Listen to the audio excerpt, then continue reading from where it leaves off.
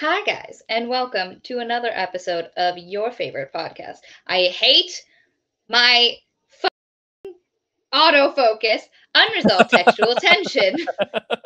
It's me, your frustrated host, Maria, and my ruggedly handsome co-host, William. Over I like that there. you cursed within the first 3 seconds of this, and I can't do anything to change it. So YouTube's algorithm may not be very happy with us. So hit the like button, comment, and we have a Patreon. And speaking of Patreon, this is a Patreon live stream. Though our patrons have sadly left us alone and adrift. We have 3. We have 4, but they're all part of a silent majority. No, 3 of them have commented. 3 of them have commented, yes. Okay. And the book we're doing today is Sabriel by Garth Nix, and it's actually pretty easy to remember the author this time. This is one of sometimes we like to do diversity. We feel like we should reach out from our normal thing and bring in people of ethnicities, sexes, genders, orientations that we don't normally. Oh, God. And we all basically read about 95% lady books. And so today we were like, female you know what? authored books. Female authored books. Lady books. So we were like, let's do a diversity hire. Let's do a pity read. Let's do Garth Nix. No. Here's what this actually is. This is not a pity read. Once upon a time, during our tithe video, I mentioned that we wanted to go back and revisit books from our childhood that we haven't read since we were younger, and we wanted to revisit with the eyes of adults and maturity. The 30s are here. And this is one of those books for both Will and I. I read Sabriel and the entire Abortion trilogy, because at the time it was just a trilogy, in elementary school. I was talking about it with my mom. She bought me the trio when I was in elementary school, and I think I read it in 4th or 5th grade. And then I reread it like in middle school, and I think maybe once in high school. And then Will read it once when he was a youngin'.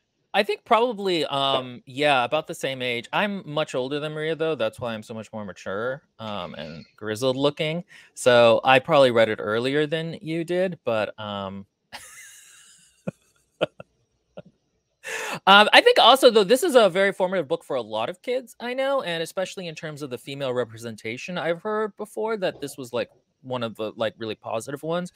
And Garth Nix in general as an author really tries, I feel like, to emphasize strong female characters in terms of at a time too when that was not necessarily common. This is an old book. It was published in 1995, and it was published as a young adult, but really kind of because it's 12 years old and up.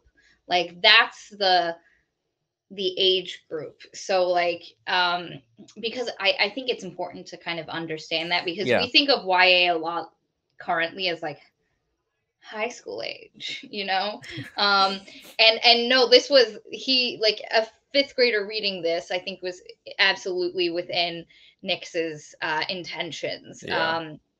And it's interesting because it's in a very different mode than a lot of other YA that's out there now. There's no present tense first person.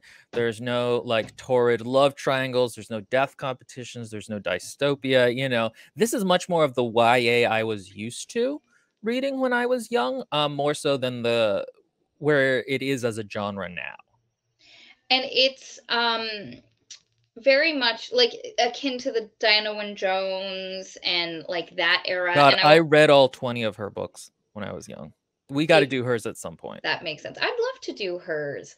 But ever since I got a dog, I've been wanting to reread the dog one where he's really the son. I forget what that one's called. You should reread Lyriel. There's a doggo. We'll talk about that later. And so I want to highlight some comments. So first off, I'm going to do this one. Miss Allie Snow said, "I didn't finish this book, but I'm here. Thank you. We appreciate it. And then she said, "I probably would have loved this book in elementary school." I did. So probably, yeah. And then Jenny said, I remember reading this book in middle school. I ended up really liking it. I haven't reread it since, but thinking about it brings up fond memories. That is a lot of the vibes. This book is a lot of vibes, and for me, a lot of nostalgia.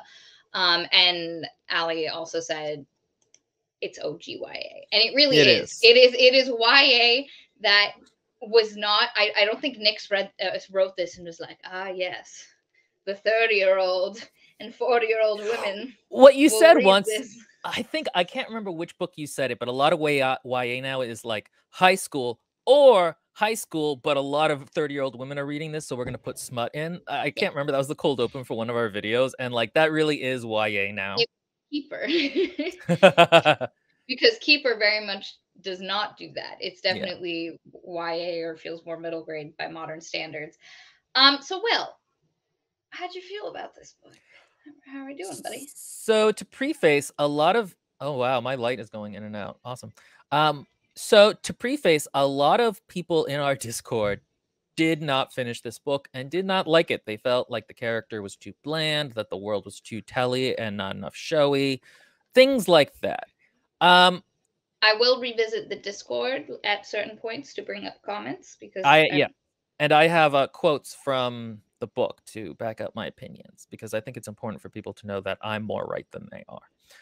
And so when I started reading this book, that is kind of, I was very aware that that was the criticism going in, because again, our patrons read these so much earlier than I do. I read them in the last week, and they all read them like as soon as it gets picked.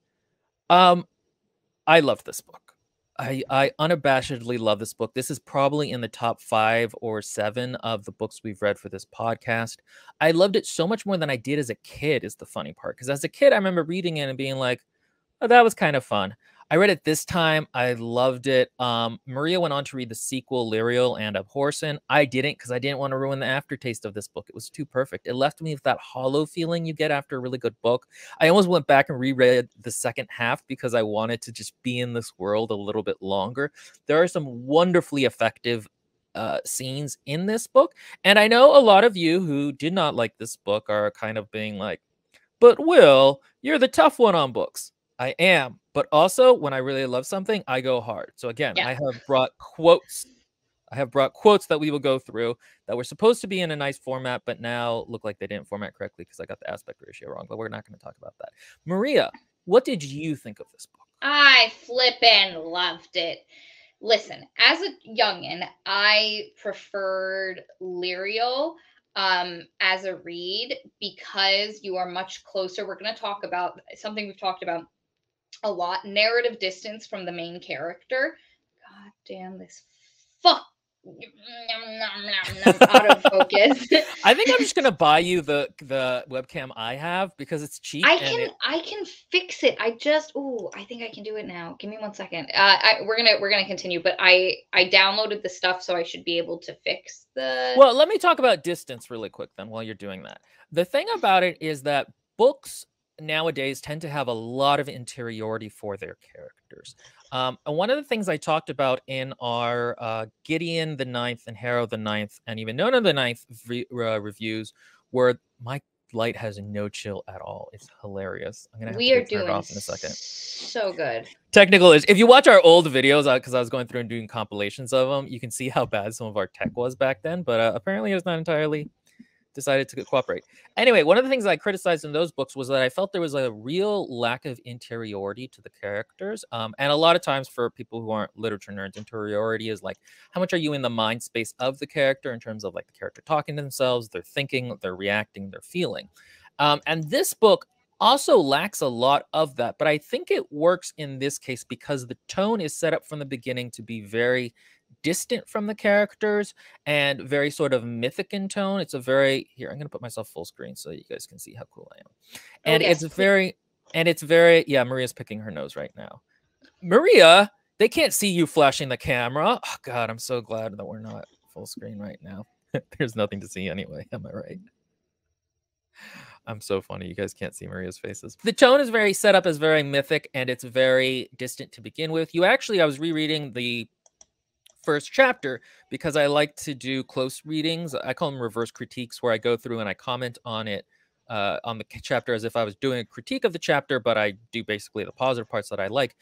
the main character is described from a third person point of view, and it's not until page 3 that you actually get her first thoughts. And so all of these things add up so that later, when there isn't as much interiority for the character, you're not missing it. It doesn't feel like something that isn't there. It feels like this is a deliberate choice. And I will argue that one of the ways that you actually really feel who Sabriel is through her actions and her agency and her talking, because she is an incredibly active character. She is a character who, like, from the minute go, knows what she's doing and where she's going. It's interesting because we'll get into the plot, but usually there's a mentor type character for these types of stories. There isn't one here. She just knows what she's just like, I'm going to go on this quest. Usually the inciting incident for a character leaving their like comfortable life to go on the quest is like the bad guy comes in and burns down the village. In this case, no, her dad is like, hey, help me out. And she's like, I got you. And that's not to say she's an invincible character or a Mary Sue. She still has a lot of insecurities that I think come through really well in the writing, but it is it does help characterize her and make you feel like she's specific. Again, one of the criticisms from our reader or Discord was that she felt very like a default character. And as we go through the book, I'll talk about. Awesome. Now it's not popping in and out, but it's just out of focus the whole time. Okay, come on. Look, there's no autofocus. I can move and it's not annoying. Okay, I've talked about this book for a while, so yes. You take main screen. You say what you want to say. So for me, I get a lot of people's criticisms, and I think Will has done a really good job. This book reminds me of how Lord of the Rings is written. It's got that mythic, epic quality to it, where the main, like a lot of things I've heard about the movie Lord of the Rings versus the books, which I agree with, is that the actors give the characters more personality and a little bit, they're easier to relate to than they are in the books themselves. Some people might disagree with it, disagree with that, but they're very much, they feel more archetypal, in which makes sense for Tolkien's goals that he had writing those books. And that is a little bit what the distance in this book feels like. What I will say is the narrator's very funny. The narrator is hysterical, and I think it's Tim really... Curry, by the way, which everybody knew who that was except me. And yes. The voice he does for Mogget, the cat, is so much. He's hitting so much above his pay grade. That's it's hilarious. Not what I meant, though. I wasn't talking about the audiobook narrator. Go back. Oh, I wasn't. Okay, go ahead. The actual, because there is a narrator. There is an omniscient narrator who comments on stuff. Because there are times when it's in nobody's point of view. I just started a portion, and it's not from anyone's point of view. It is just the narrator giving you this sweeping, like, description of what's happening. The narrator, this omniscient narrator floating around, is hysterical. There's a lot of witty things snuck into the narration that I found very engaging and fantastic. He also imbues personality in very subtle, and here I'm talking about Sabriel, in very subtle ways. There is this fantastic scene where she's fucking, oh well, it's okay, we're past 10 minutes in, so we're okay. Where she's messing with a guard on purpose, and she's got this very prim finishing school / like boarding school vibe to her, and she like is messing with this guy using magic on purpose, and you get this idea that she's like, she might be really like presentable, but she's also a little bit of a like, she has a sense of humor. I love how when she doesn't know what to do, if somebody approaches her politely, she will respond politely. And a lot of things are like, I wonder what my etiquette teacher, like she had no examples of how to respond to this based on her etiquette teacher's teachings. And those kinds of things really gave me a lot of who she was, but in super, it's not heavy. It's very subtle, versus if you guys read Lyriel, you spend a lot of time in that girl's head. You know how she feels about stuff. You immediately understand her personality. But that book is much slower. Plot-wise, Sabriel has it. It is get up, go, go, go. Like, There is no lag in that story. It just keeps pumping. Versus Lyriel, where the first half of the book is just getting a feel for the characters and having them like develop a little bit, but in the same place that they are. They're like everybody's just mushing around. It's funny because I think that's one of the things we talked about the differences between you and me, besides how much more handsome I am, is that as a reader, I really don't like books that faff about. I like books that just start, whereas you like a more introspective amount. And so I can see why, you know, that would be a difference between how you and I read Lyriel, because spoiler alert, I didn't love Lyriel when I read it. I was young, and I'm not even necessarily opposed to reading it now, but I just didn't want to because I didn't want to ruin the aftertaste of Sabriel. She gets to be like an old person in Lyriel, and I don't want to do that. There's some good comments. She's not old. She's like 33. I'm 32. That's old. You go ahead and read son of a bitch. The Bloom of Youth has what was it in the bloom of youth had faded from her cheeks. Exactly. I'm gonna go handle my light, which is no chill. You go ahead and read some of the comments because there's some interesting ones, I think. Okay. So Allie says, I don't have a ton to say just because I don't have the nostalgia factor going for me, and I did feel her personality was lacking. What I will say is I enjoyed, because we talk about the nostalgia factor, Young Maria much preferred Lyriel and Aborson as a book than Sabriel. I enjoyed Sabriel so much more as an adult. So I would say, while I definitely have that nostalgia factor, it is a book from a very specific time in my life. I appreciated that it's subtle, hilarity of the narration. I appreciated a lot of I appreciated Sabriel a lot more as an adult than I did as a kid. As a kid, I found her a little bit bland, which I eventually will make an argument why that works for children as children's literature. But as an adult, I found a lot more of her personality through the subtle cues in the narration. So it's actually interesting that I really enjoyed this way more than I did when I was a kid. Jenny said, I think people have gotten so used to present tense and first person point of view in YA that books that deviate from that from the start in readers' opinion as meh and have to work upwards from there. I completely agree with that. I think they're definitely, because even when I was in high school, none of the YA I was reading. So for instance, in high school, it was more like Graceling and like that era of books that I was reading, which Guys, definitely I hate Graceling so much. I tried to start it 3 times and I couldn't do it. Buddy, stay on topic. I was in the middle of saying something. Get the fuck out. Okay, here we go. Go ahead. You're back to solo layout. Thank you.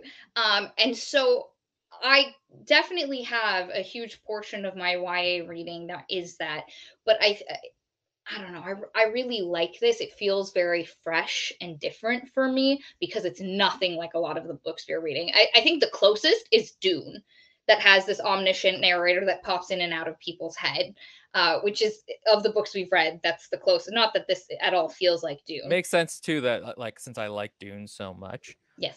Again, I think, kind of going back to it, there is this is what people are used to now, younger readers especially, and this is not to say like, oh, they don't know real literature, just what they're used to is different than what I was used to growing up. And so this feels different, and they do have to work uphill, I think, from that. Okay. Miss Allie Snow said, I kept wishing she was traveling with someone just so she had another character to play off of. Then she got to the house and I liked Mogget and realized, no, that wasn't it.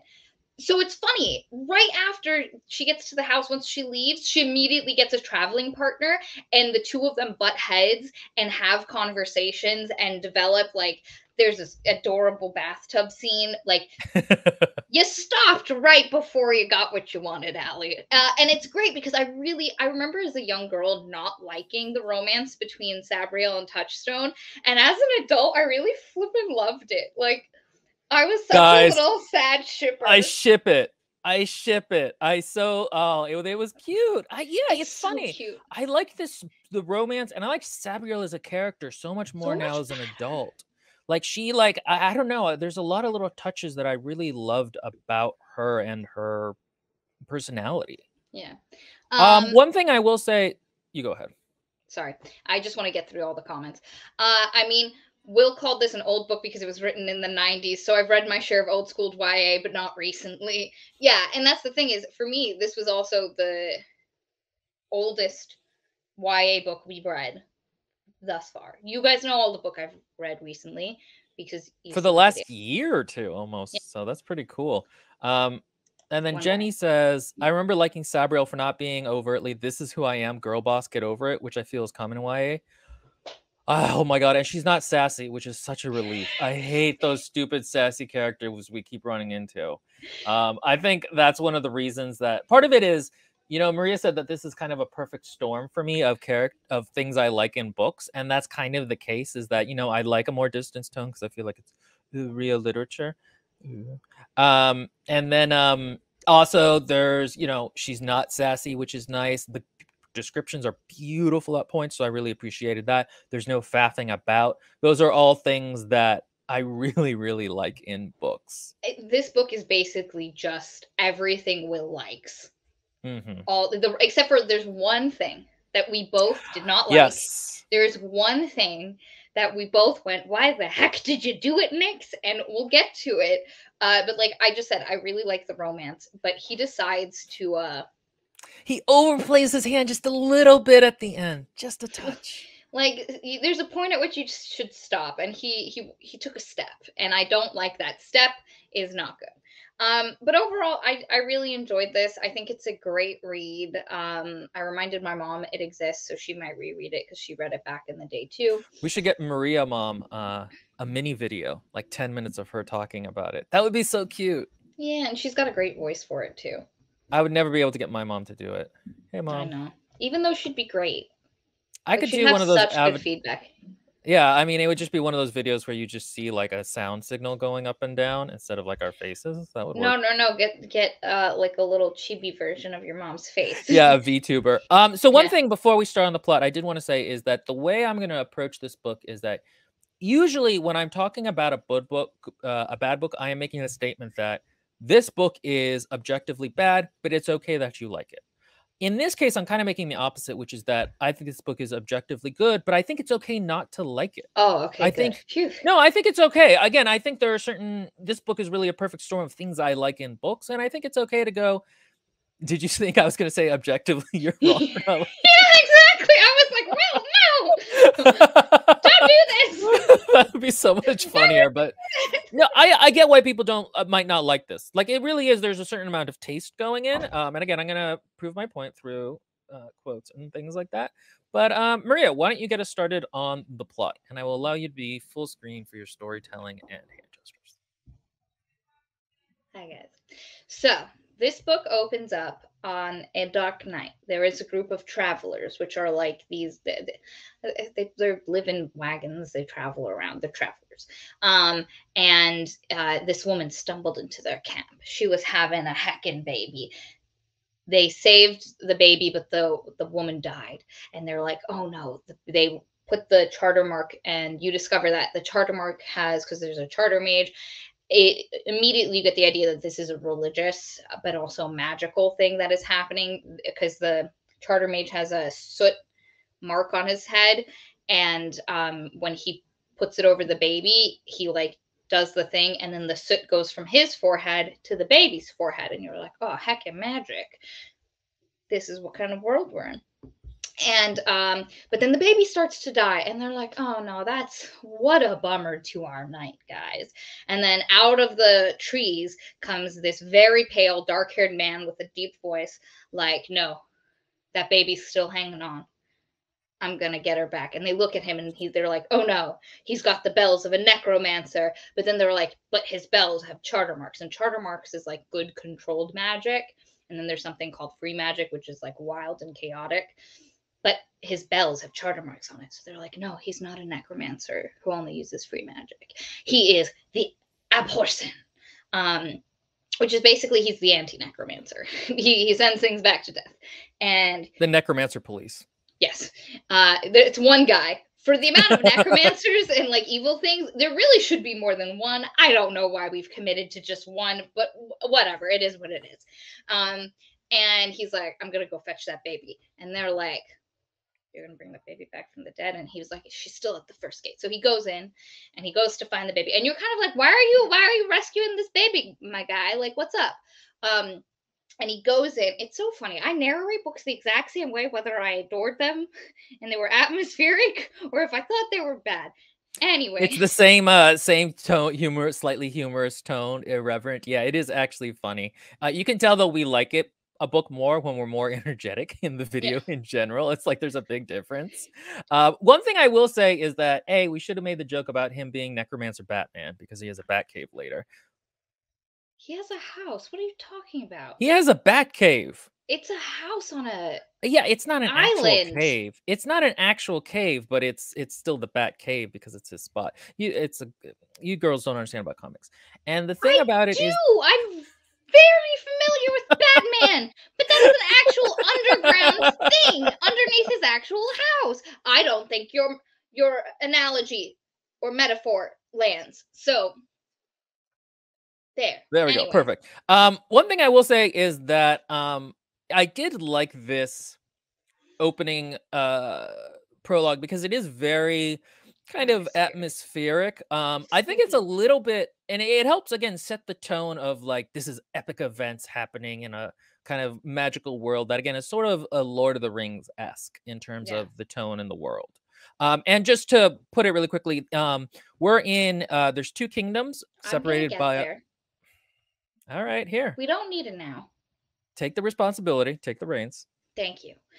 Anyway, and you're like, why are you going into death, buddy? But he goes in, and it's a river, and so there's multiple gates, and he's like, good, she's still on this side of the gate because he can hear her. But as he wades through the river of death, he sees this black creature, shadow, with these burning eyes, holding the baby, and he was like, Caragor, I thought I banished you past the 6th gate years ago. And Caragor was like, I'm back, bitches.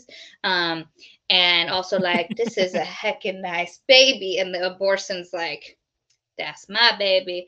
And they have a little tussle. The baby falls into the river. He has to grab her up. He takes one of the bells out of his bandolier that's strapped across his chest, and he does a heckin' gonging of the bells. And it casts Caragor back past the 2nd gate. So what you learn in this opening is that this guy can go into death. And this is what I mean by, because none of this is explained to you. The narration doesn't stop and say, yes, there are 9 gates of death.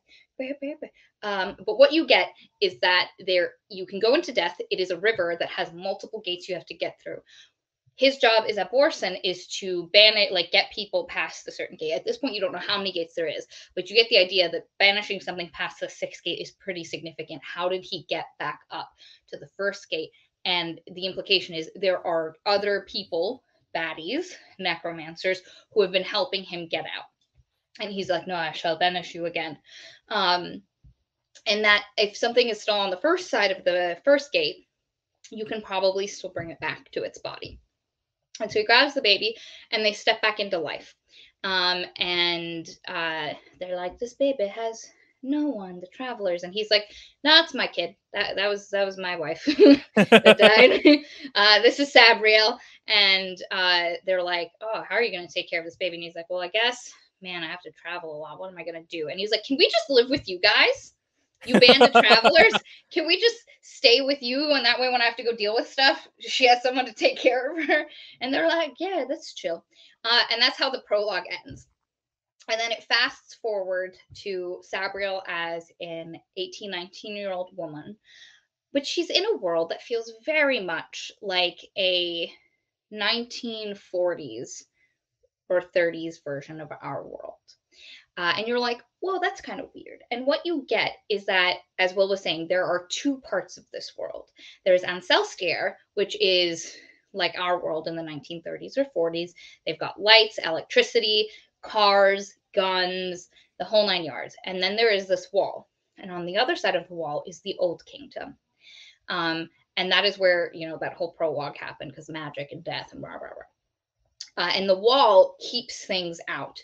But all along the wall, there are like army patrols making sure nothing comes in from the one side or goes through the other side to kind of keep them separate. But our girl Sabriel, since the age of about 5, has been at a boarding school for girls called Wyverley College. And she is just like, the book opens and she has found a dead rabbit on just in the road, and you get the idea that she knows whose rabbit this is, and it's kind of sad. And she hears a little girl calling for Bunny, and Sabriel's like, this kind of sucks. So she chooses, she takes out a little bell and she like doos, and the bunny comes back to life, and you get, oh, Sabriel is like her papa. She can do the heckin' magics and bring things back from life. And then the little girl comes up and is like, why is Bunny covered in blood? And Sabriel's like, I don't know. Wild.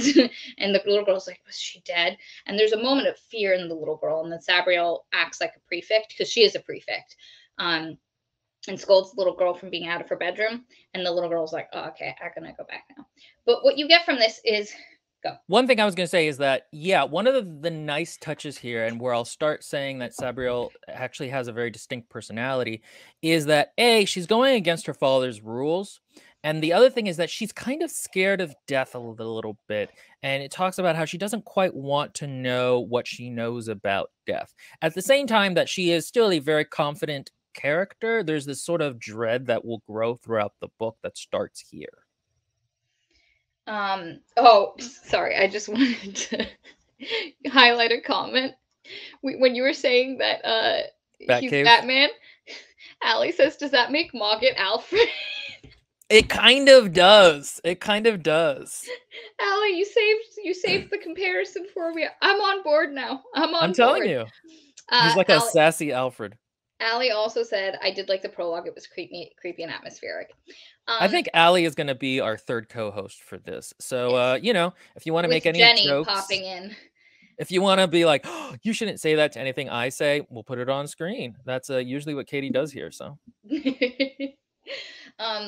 anyway, so again, and you also get that she cares about the people around her, but that the other thing that you get from her is she will fall back on the roles she is comfortable with when she doesn't know what to do. So again, in this instance, the little girl was like, I'm pretty sure my bunny was dead. How the heck did you make my bunny come back to life? And Sabriel's like,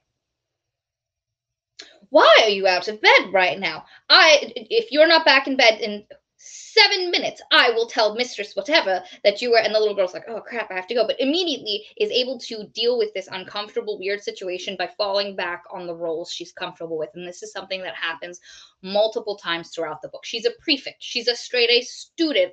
There's an etiquette teacher. Like, this girl has definitely got posh British finishing school vibes about her, which I love, because you never see that in a female. We're so used to protagonists that are like, I like roughhousing with the boys, or, you know, I hunt by myself because I can support myself. Pick me girls. Yeah, or just like, I'm distant. Sassy too. You know, and heckin' sassy. And Sabriel was like, I don't know how to respond to that based on my etiquette school teaching, so I'm going to do my best. Like, you know, but she's got this quiet confidence and competence about her that I adore. And I think the reason as a young girl I liked Sabriel as much as I did was I was very much used to main characters that I found really annoying, that made really dumb decisions. And I was like, why would you do that? Even I, as a 5th grader, know that that's a dumb as heck decision. And while Sabriel has moments where she's scared and she makes decisions in haste, I'm like, yeah, no, fair enough. That was a weird situation, my girl. And so I like the competency. And as a young girl, seeing a competent, but also kind of like proper, like feeling the femininity, but also badass main character who was also smart and had good grades. God, that really, I connected so hard with her. Like, as much as Lyriel is much more of a immediate personality, I like young me wanted to be Sabriel more than Lyriel, just because Lyriel starts out real extra expressy, angsty teenager. Miss Allie Snow says she's a balanced character. She is. But anyway, yeah, that's something I really appreciated this time around. I think as a kid, I don't remember particularly liking or disliking Sabriel, but in this case, yeah, I liked that kind of polish to her character. And one of the things that happens at this point is that she mentions that she has friends at Wyverly, and she sort of cares about staying with them as they grow older, but we never learn their names. There's never any specifics about them. And so that's a place where you would think like, okay, she feels vague because the author didn't do the work to actually give specifics. But again, I think it's overshadowed by A, your distance from her, and B, her actions make her such a specific character. Yeah. And I think that is a place though that Nix could have made connecting to Sabriel easier if he had fleshed her out a little bit more in those ways. Um Again, for me, I think that's like fine, and I love Sabriel, but I wanted to highlight another comment. Jenny says, Maria just said what I was thinking. Sabriel was likable to me because she was competent and capable. And Ali said, and that's a valid way to make a character relatable. Yeah, I thank you, co-hosts. Yeah, I really liked her as a character, and we'll get into again, and she's not overpowered, I think, which really helped as well. Yes. Especially in the climax. Oh god, I can't wait to get there. Anyway. So tonight's a special night. She's going to be graduating soon. It's her last year, and her father is supposed to come visit her. You learn that her father has only visited her like once or twice a year, all of her years that she's been at Wyverly, but she's super close to him. How would that happen, would you ask? Well, he comes and visits her as like a ghost corporeal form on full moons when the wind is blowing like the right way from the old kingdom. And they can talk in this one like study room in the school that she like picks for the specific night, and he has been able to teach her the skills of being a person through these meetings. And so she's still seeing him once or twice a month every like year, and so she is very fond of her father, but she's waiting in the room for her father to come meet with her, and midnight comes and he hasn't shown up, and she's like, wow, he is never late. What the heckity heck is happening? And then there's screaming, and she's like, this doth not bode well. And she goes out, and the girls are like freaking out because there is a shadow hand, this creature from death, and she sees a tiny like black line leading away from it. So she knows that someone is controlling it. She's like, okay. And it's not hurting anyone. It's not doing anything. It's just like, in the space, and everybody's like, oh, what is this? And so she's like, I gotta go into death. And her one teacher's like, what are you doing? And she's like, don't worry, I got this. And so she goes into death, and it's this hand, and she has to like help it speak. And then it basically says her name, and it tries to hand her something, and she picks it up, and it is her father's sword, the sword of it's her father's sword, and his bandolier of bells, which is his tools that he uses to banish the dead. And she's like, oh no, this can't be good. If Papa sent me this, then this is like something. And then she realizes, because the shadow hand's string is leading back through the second gate. It's not going out to life. It is through death. And she realized, holy shit, my dad is stuck in death. And she goes back, and she has all of a sudden she pops back in, and she's holding this sword and bandolier, and her teacher's like, you weren't holding those before. And she realizes, my dad's in trouble. I need to get across the wall and figure out what's going on. And this is immediately, like, she's not told to do anything. This is where you see that capable, that like, this is she's not a passive character. She immediately is like, I gotta do something. Well, and again, it's not a reactive choice in the way that usually this would be like a monster attacking from the bad guy and the village gets burned down. This is like her father needing help and her deciding, oh, this is what I need to go do this. There's no mentor who's like, you must go to the mountain, or I don't know. Those fantasy tropes. Don't eyebrow touch at me. That was such a good Gandalf. Thank you. Yes, thank you. Okay, it's just, I'm so not used to you like affecting a voice. That made me that doing it actually well. So Jenny says, in terms of making a competent character, and that's something you don't see often anymore. The main female character is often badass, but still making idiot choices to move the plot along. And Miss Ali Snow says that's because the author's prioritizing plot over the character arc. I think that's such a good point, is that a lot of times they're kind of kind of backfilling why the character would do something because they want the plot to work out a certain way. And it kind of hurts the novel and the coherency of it, where that doesn't really happen here. Sabriel's decisions always feel like hers. And Jenny says, or the other characters need to be lesser in capabilities or character development to make the reader like the main character more. As an example, these violent delights. God. We're never going to stop bragging on that book, man. But yeah, no, that's exactly it. She really is a really unique character. And again, I understand why a lot of people on a first read are struggling to connect with her. But man, her competence and capability, which isn't to say she doesn't make mistakes, and she can't always do the stuff she's supposed to, but we got Max here. All right. Yes! Third co-host coming in clutch.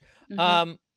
I was gonna say yes, Sabriel has agency. I'll totally give her that. Miss Lysos knows. One other thing is that often characters, it's morally you don't care about them so long as they're driven and competent. This is why a lot of anti-heroes work. It also helps if they're hot and funny, which Sabriel isn't. But like, you know, if you think about Game of Thrones and the kind of things like that, that kind of thing is actually usually more important to making a character likable. Though, I mean, saying that, a lot of people didn't like her, so but in general, you know, that's a precept of writing. Yep.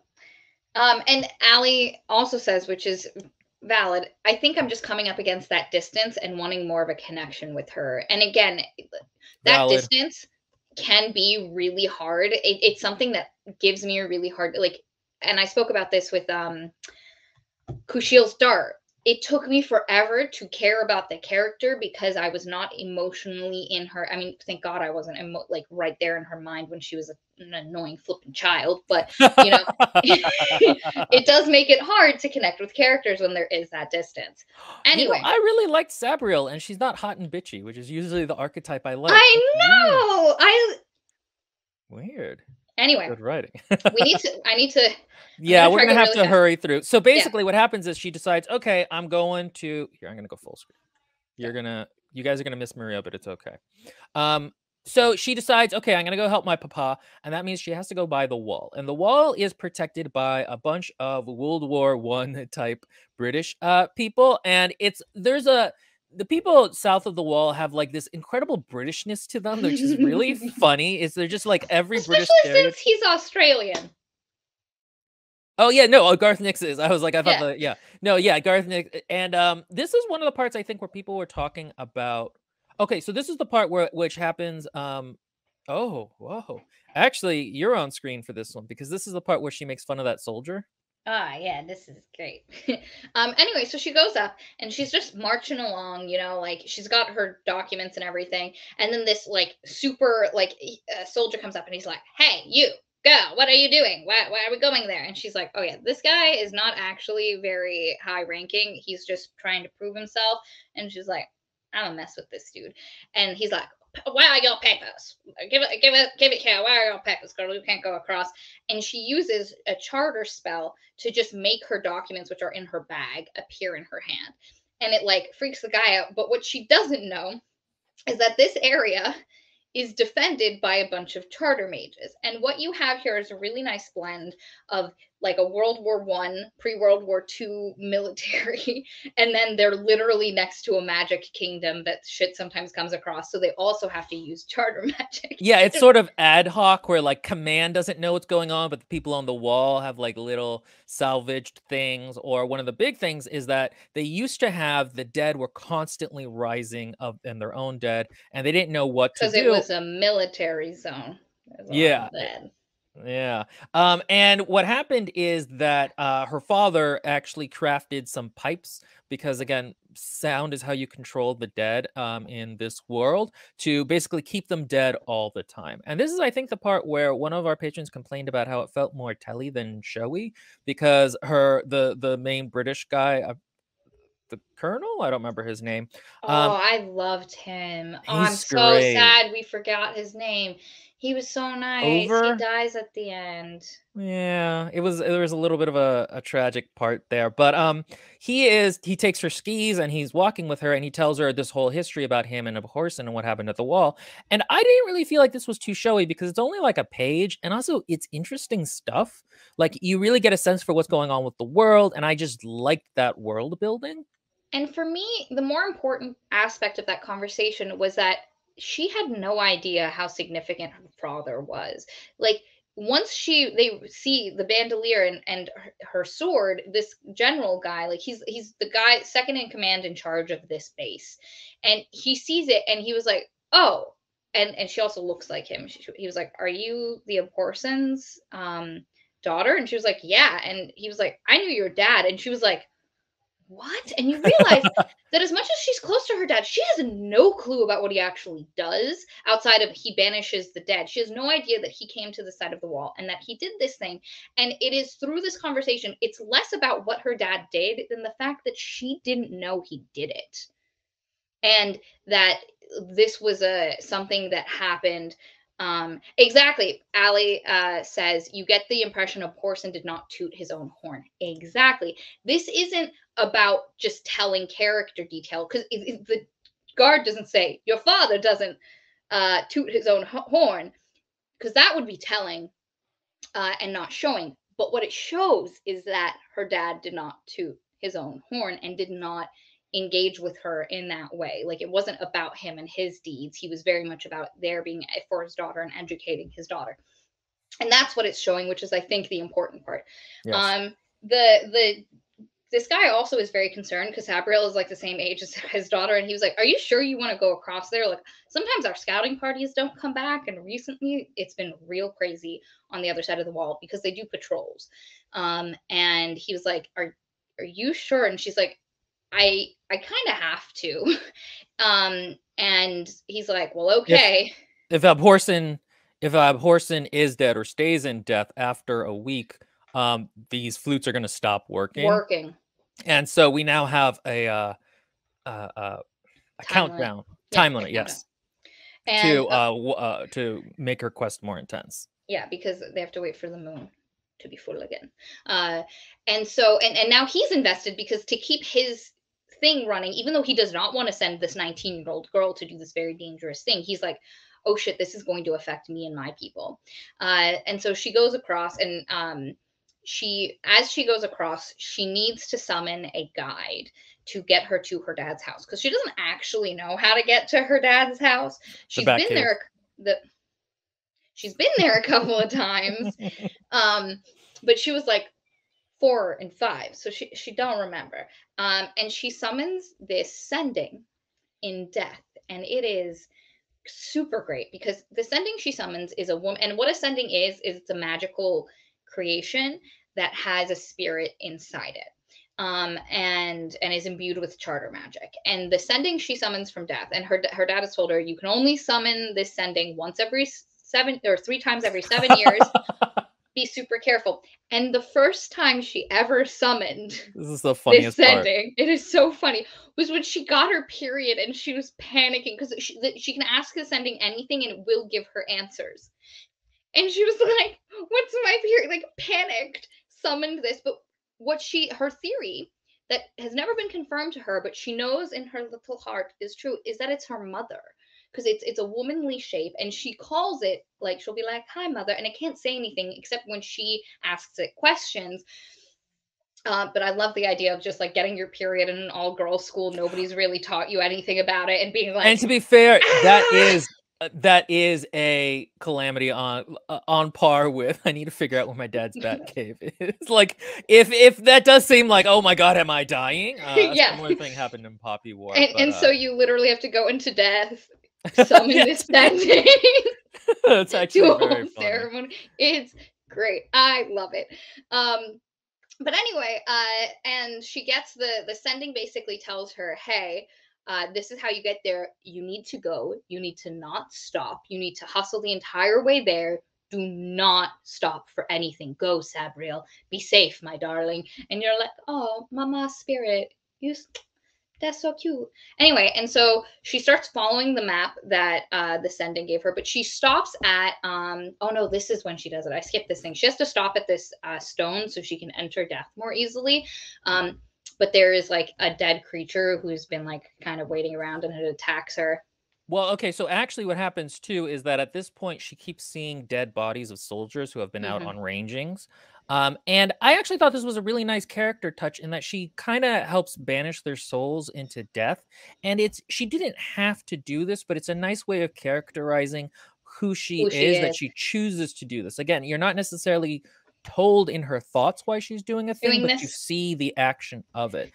And one of the things about this book is that because you're distanced back, it's almost like you're piercing together her character actively. Like every little touch makes you go, okay, how can I fit this into the web? And again, that didn't work for some people, but for me, it really did work. Yeah. But yeah, and so while she's like getting all these guys' funeral rites together, and she literally is in death talking to her mother, sending this like creature. And it's great because the narration stops being from Sabriel's point of view during this scene and goes to this creature, and you get a little like micro slice of this creature's life, which is it died hundreds of years ago. It doesn't even remember its actual name, but it's taken a new name that it can say in its dead mouth now. And it has just been waiting in death for an opportunity to get back into life. It has been hanging on, and it's just such a like vibe of a The thing scene. about this is that it's weird because I usually like less formalized magic systems, like hard magic systems, as they say. Mhm. And this book actually has a fairly hard magic system, but the magic is so creepy and atmospheric throughout. I don't quite know how he does both of it because you're right. There is this sense that this is just like this weird ghost creature that's been hanging on like a ghoul, and it's hungering, and it's very cool. I wasn't quite sure why he included this part. Like it does characterize her, but I was thinking like in terms of if you have to cut down stuff, this So might be a thing to cut. here's what it does. What it shows you is this creature has been waiting to get out of death for hundreds and hundreds of years. And how it got out was somebody sacrificed a charter because there's a charter Oh, stone. you're And right. yeah, yeah, no, I know. The charter stone Okay. they're magical these stones of power that can enable you to do magic more easily, and they keep bad things at bay, but it's broken. Somebody destroyed this charter stone, and the only way to do that is to use the blood of a charter mage. And this was a great happening, and something came through because this creature says when the this creature went through, it opened the door and hundreds of dead just came out and followed this evil presence. And you, as a reader, are like, oh, was it Karagor from the beginning? The guy who was holding Bebe Sabriel? It is Karagor. But anyway, and this Her creature, killing creature is also the thing that then makes Karagor pay attention to her, if I'm remembering yes, correctly. Yeah. yes. Um, and this creature attacks her while she's in death talking to the Yeah, mother. like he fucked around and found out. Yeah. It's like he did not expect to run into an abortion. And she's like, "Gaga, goodbye." And she deals with it, but then she's like, "Oh shit, there are dead here. There's things happening," and she starts like heckin' going. And as she's going, she starts getting this creepy suspicion that she's being followed by something. So she starts hustling because it's this death presence just coming up behind her, and she has to like climb up One these thing I steps did and go. like is that before this, she had skis, which is like such an unheroic thing, but makes sense if you're going It cross was. country. It's when she's just skiing down the slopes. And it's like, really, this is supposed to be like a cool fantasy novel, but like, and it does kind of make sense. Well, because And yeah, so she knew it was winter because in Wyverley it's like spring, and she was like, she knew it was going to be winter, and she's like, how am I going to get across this distance? I have ski. Use what you have, you know. mhm. She's economical. She's practical. Boom. Yeah. No, that's good character. You're right. And so yeah, she starts feeling this thing following her, and what we find out is that it is a Mordicant, which is like a greater dead Dead. summoning type thing.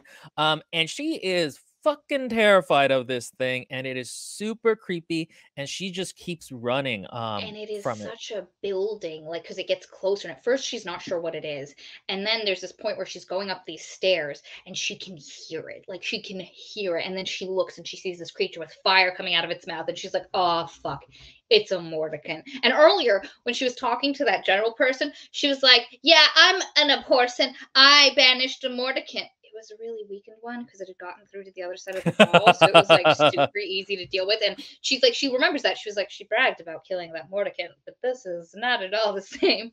And she's trying to get to the house, like, Batcave. to for safety, And there's this one point where she Um, needs to open a door.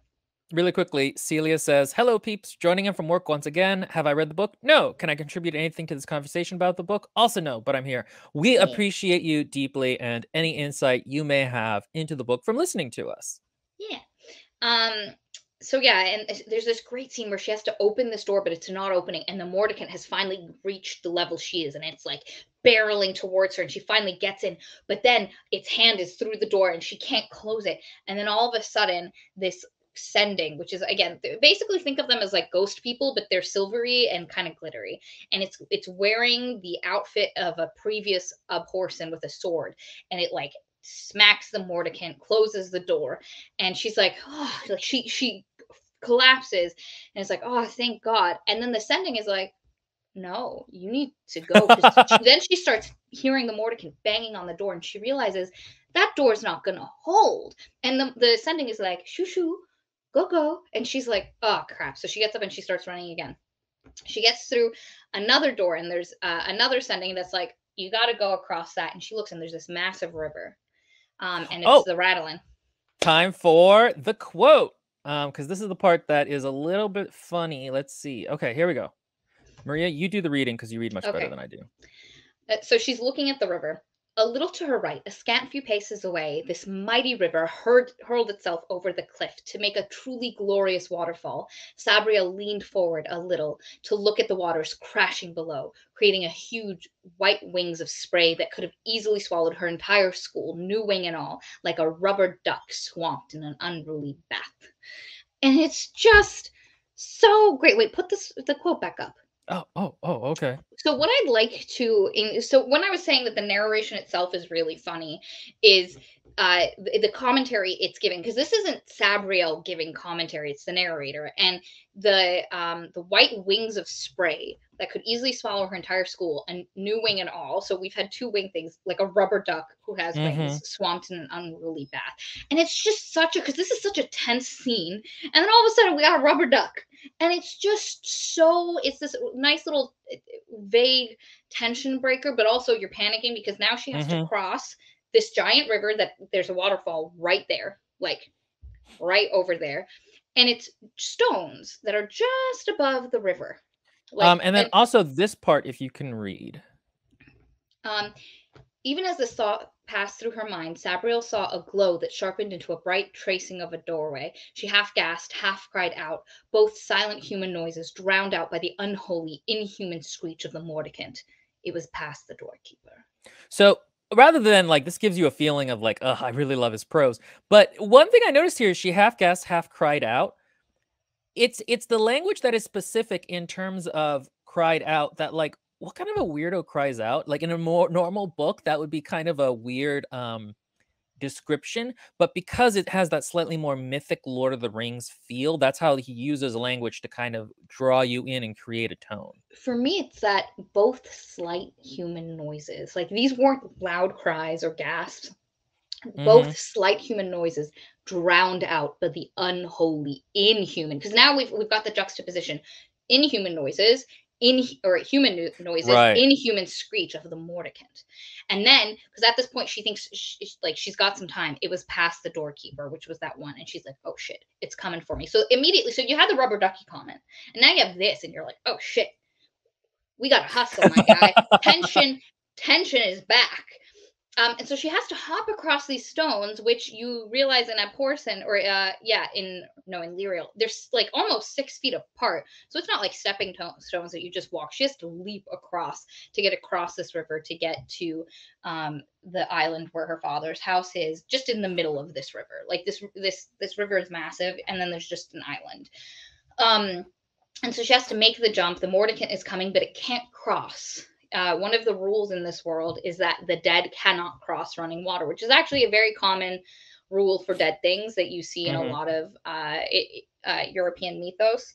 In this case, it also makes sense because death is a river, which is not like, that's not a super unique idea, but in this case, it works. I will say that, like, one of the things I really loved about the magic system as a kid, and one thing I really love about it now, is that it's tied to such specificity in terms of like the bells and the noise of the way to control it. It's not like a vague spell. It's a very concrete thing, and death has like very specific layers to it instead of just being kind of floaty and weird. And I think that really helps kind of ground the magic and make it feel a little bit more cool and real.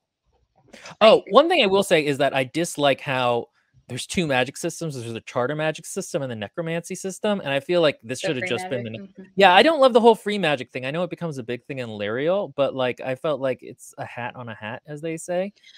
So what it is that because you get an explanation for this, is that the free magic existed first, and the charter magic was a binding and organizing of the free magic. So it's actually just like a more controlled version of just magic in general. Because but then death has this whole other thing to it with rules and like the river and the bells, and like I didn't love that. One of the other things that's kind of cool is that the bells want to ring and they kind of want to control things. And I remember in Lyriel that goes really wrong at one point where she tries to ring a bell and it like does a thing she didn't expect, which I always thought was kind of cool. It's so good because it makes the like these are the tools of a person's trade, but they're tricksy. Some of them are steady and like chill, and some of them are like, "Shall I walk you to death, little person?" I love how like they each have their own character too, like the sleeper, the waker, the binder. I always loved the bells. I always thought they were just the coolest thing. Reading this makes me want to do a Sabriel cosplay. Like I saw a really good one once that like she made the whole bandolier and it looks super cool. I wanted to make it into a minifigure, but doing that many bells on a figure is enormously difficult. So crazy. Anyway, so she eventually gets to the house. The Mordicant's still out there.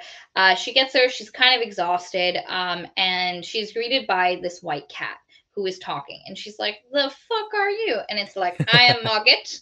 I have," and Tim Curry, this is where I want to shout out old Tim. He goes so hard on Mogget's voice for no goddamn reason. And it is great, and we are blessed by him and his presence. Because he'll start saying a sentence and get halfway through, and then at the end add this weird flourishy to it that like he didn't need to. Yes, exactly that to all of his dialogue. It's wonderful. So Mogget is this, and she looks at Mogget and immediately is like, this is a bound free magic creature because its collar is just basically living charter spells of binding. And she realizes, oh, this was once a powerful free magic creature that has just been bound and is now a cat. What are you doing here? And he's like, I have served the Porsons for hundreds of years, blah, blah, blah. And there's a lot of sendings in this house. And the funny thing that you get about the world building and in seeing all the different sendings and all their different personalities is every person who has lived in this house has created their own sendings to feel like they're bringing a bit of themselves. And there are really old sendings, and each sending has a vaguely like has its own personality based on the spirit the person is trying to mimic. And it's great. She takes a bath, she eats, and basically Mog gets like, oh, by the way, that creature outside, it's building a bridge. And they look out, and the Mordicant is like hanging back in the shadows during the day, and it has enslaved humans from a nearby village to drag grave dirt all the way up the steps that bring you to this river. And they're stacking boxes of grave dirt to create a path that the Mordicant can cross. And they're like, she's like, because I have to go like help save my father. And basically, what Mogget also tells her is that her dad was heading to Belisare, which is the capital of the kingdom. At this point, when they're eating, there's a description I liked because it does show that there's some interiority to Sabriel. If you would do the honors. Sabriel swallowed her last mouthful, all taste gone, and put down her fork. She took a mouthful of wine to clear her throat, but it seemed to have become vinegar, making her cough. See, so there's like a nice, that's a nice bodily description to get you into her feeling. So the author does put in the work in that respect. There was another one right before this description earlier in this dinner that I think was also fantastic, which is she drinks the wine. She has no idea if it's good or not. But as she's gotten older, she's just gotten into the habit of drinking wine with dinner. She Yeah. has no taste. Red wine, is it good? She has no clue. But she's taken on this affectation of adulthood, and that is such a 19-year-old girl thing to do. You know, It's so specific. This is not a default character thing. yes. Miss Allie Snow says, did you see that too? Yeah, I know. I was just gonna do it. Undead creatures, you shall not pass. Oh, oops, wait, you found a way to pass. I really like that too, because it shows that their enemy, Karagor, is smart. You know, he knows how to get around this whole, he's not just like, oh, damn, I can't get through. He's going to manipulate people. And it's cruel that he's manipulating and enslaving these people to do that. Yep. And as they're getting tired, some of them like fall and get washed down the river. So it's really like an affecting scene. But anyway, they're looking at this and they're like, oh crap, they're gonna get across. Because the only way for her to and they're like, how do they keep this from happening? And Mogget's like, you can flood the river. And she's like, what? And they can call a massive amount of water from these glaciers up on the mountain above, and it'll raise above the stones. So, and it will wash like the entire bank of the river that all those people in the Mordicant is on. It'll just wash them the flip away. And this would be a way to ensure that like they can't get across. And she's like, but then how am I going to get out? And he's like, oh, but we have this, one of your ancestors made this like flying contraption. You can take that. And she's like, oh crap, I have to go to Belisare. I have to fly. I've never flown anything, and it is described as a paper wing. That doesn't sound safe. And now I have to flood this area. And she does it. She does the spell to flood it, and she knows that this is also going to kill some of the human slaves. And as it happens, some of the human slaves purposefully, to get out of the control of the dead creatures, jump and go careening down the waterfall. And it's this moment of like, oh God, she has to make real decisions that are going to affect people. And you start understanding the severity of what's happening. Because before it was just her dad was missing and in death. What does that mean for everyone? And now we start seeing the cost of her dad being missing. Death is running amok. It raises the stakes really beautifully. Anyway, so they flood the river, people go careening, and then Mogget's like, time to go in the paper wing. And the paper wing is like a canoe with wings and people at it. and basically they go into the air and they fly, and then the Flublin from Dublin, whatever those crows are called in Lord of the Rings, the Gore Crows. They're called Gore Crows here, but in the Lord of the Rings, he says they're from Dublin. And so though they attack her, which I thought was really cool, is they're one animated spirit and a bunch of crow bodies. They attack her. The paper wing crashes, and then this is one of the cooler parts of the book. You skipped something. What did I skip? While the paper wing, so she's summoned too much wind. She no longer has control of the wind, and the Gore Crows are attacking. And Mogget says, "Take my collar off." And earlier, as they were about to leave a Porson's house, he throws something up, and it's a little ring, and he says, put it on your finger, take it with you, you'll know when you need to use it. And she's like, that's weirdly cryptic, and I have no idea what that means, but she puts it on her finger and they fuck off. So while they're in the paper wing, the Gore Crows are attacking. She is completely lost because wind magic is not something she's practiced a lot. She's lost control of the wind. They're careening down, and he says, take my collar off. And she's like, I feel like this is a bad idea, but what else are we going to do? So she takes his collar off, and he explodes into this white, fiery, free magic creature. And then and it starts taking them down to the place. But what they didn't realize is as Free Mogget was taking them down to what they thought was just a landing spot, it was a hole that they couldn't see because it's dark. So they land, but they don't land. They just plummet down to the bottom of this thing. She crashes. She's hurt, but this fiery creature is like, oh, little Porson. "You fool, I shall finally kill you, mwahaha." And I she's have been like, bound for years, and now I'm free. It's "You so fool." creepy and cool. And she's like, "Oh god, I have no idea how to fight this thing." She's freaking out. She's not feeling good. But then she feels the ring on her finger start falling off, and it's expanding. And suddenly she's holding it, and it's a round thing. And she's holding it, and the creature is coming like to eat her, like its mouth opens, and it's coming. And she just takes the ring, which has gotten really big now, and she slips it over its head.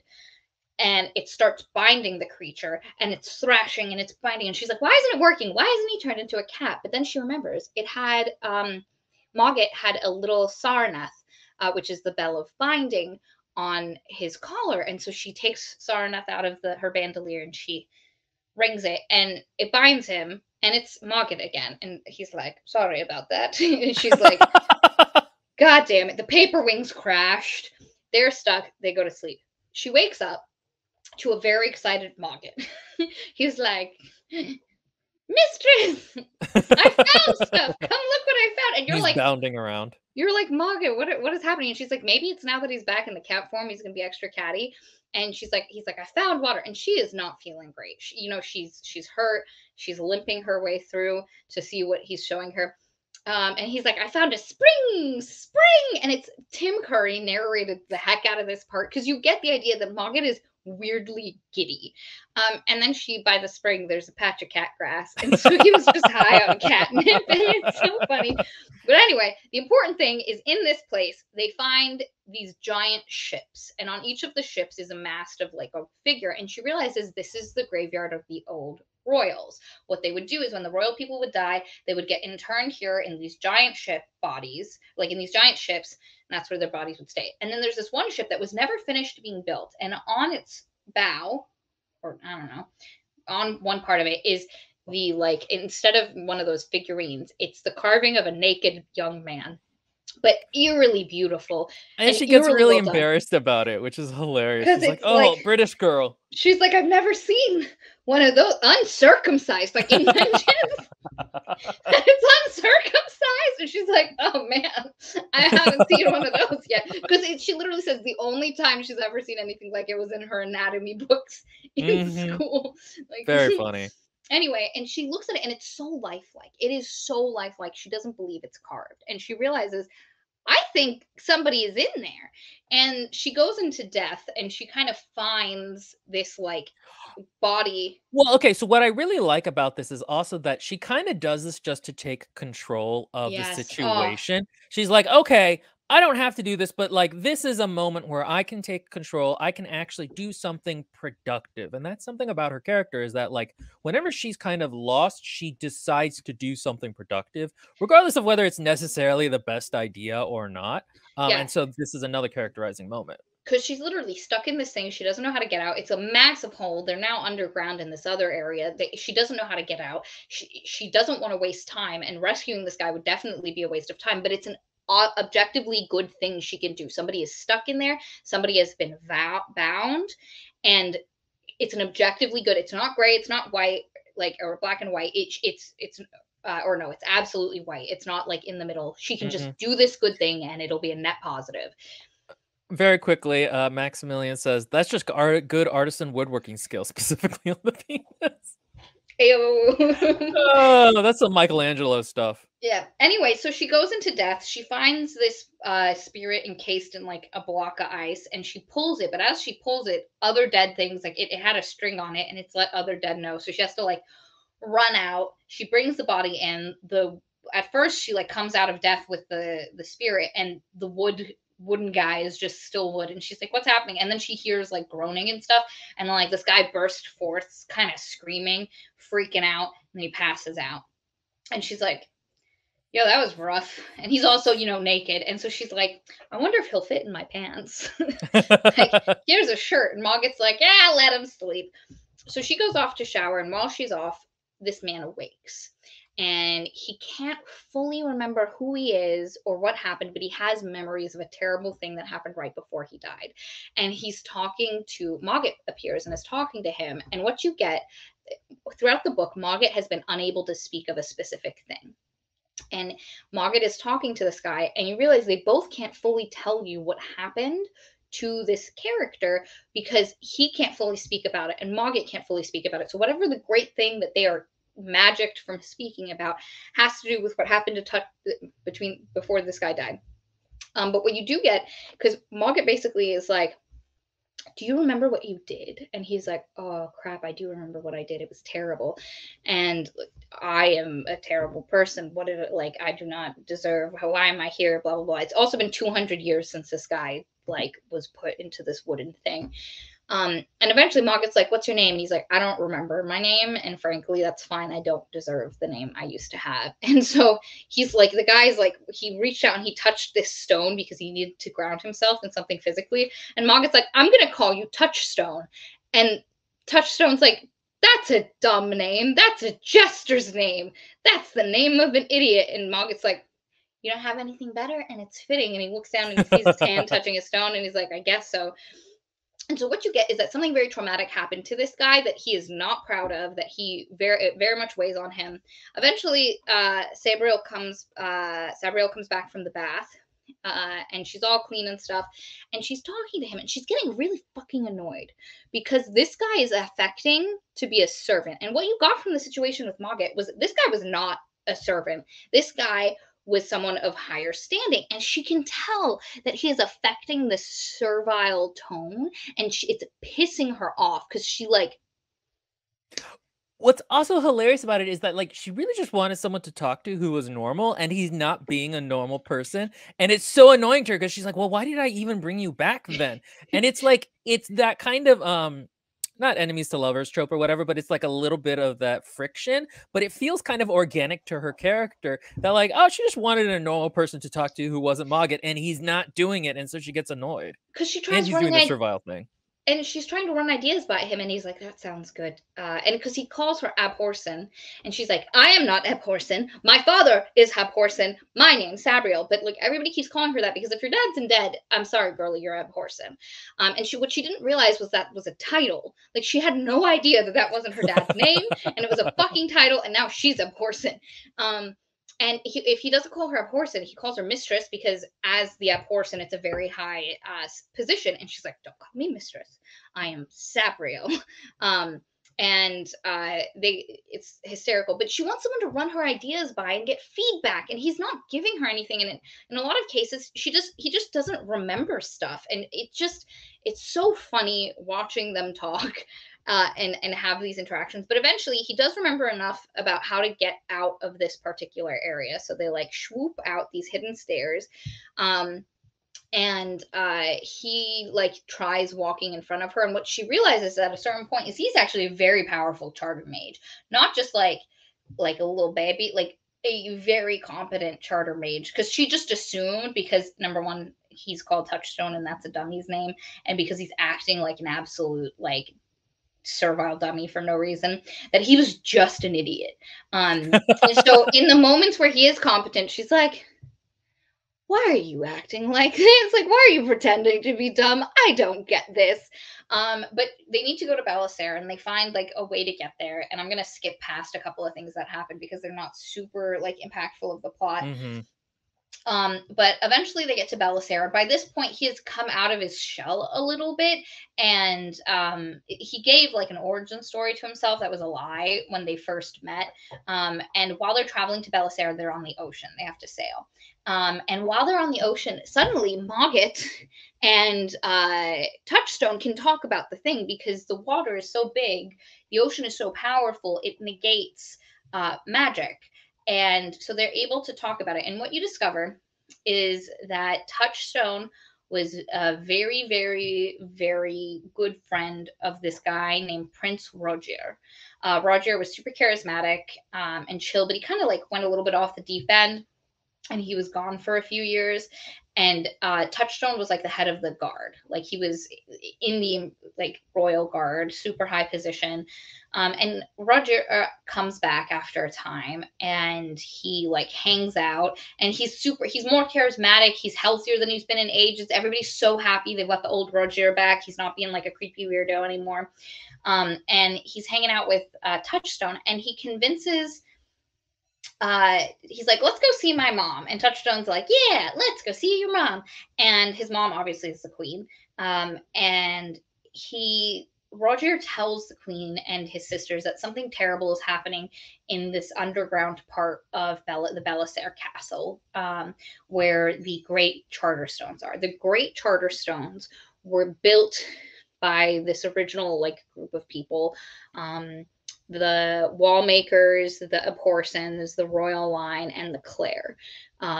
This group came together and built these giant charter stones to kind of bind magic and allow people to use it. And they're literally underneath the ground of this castle. And he's like, "Oh, something terrible is happening. We have to go down there." And the queen's like, "No, I don't really think we should. That doesn't sound like something we should." But Roger is like, "Touchstone, like, back me up here, guy." And Touchstone, who loves his friend and who is like he's seeing the good in him, is like, "Yeah, let's go down."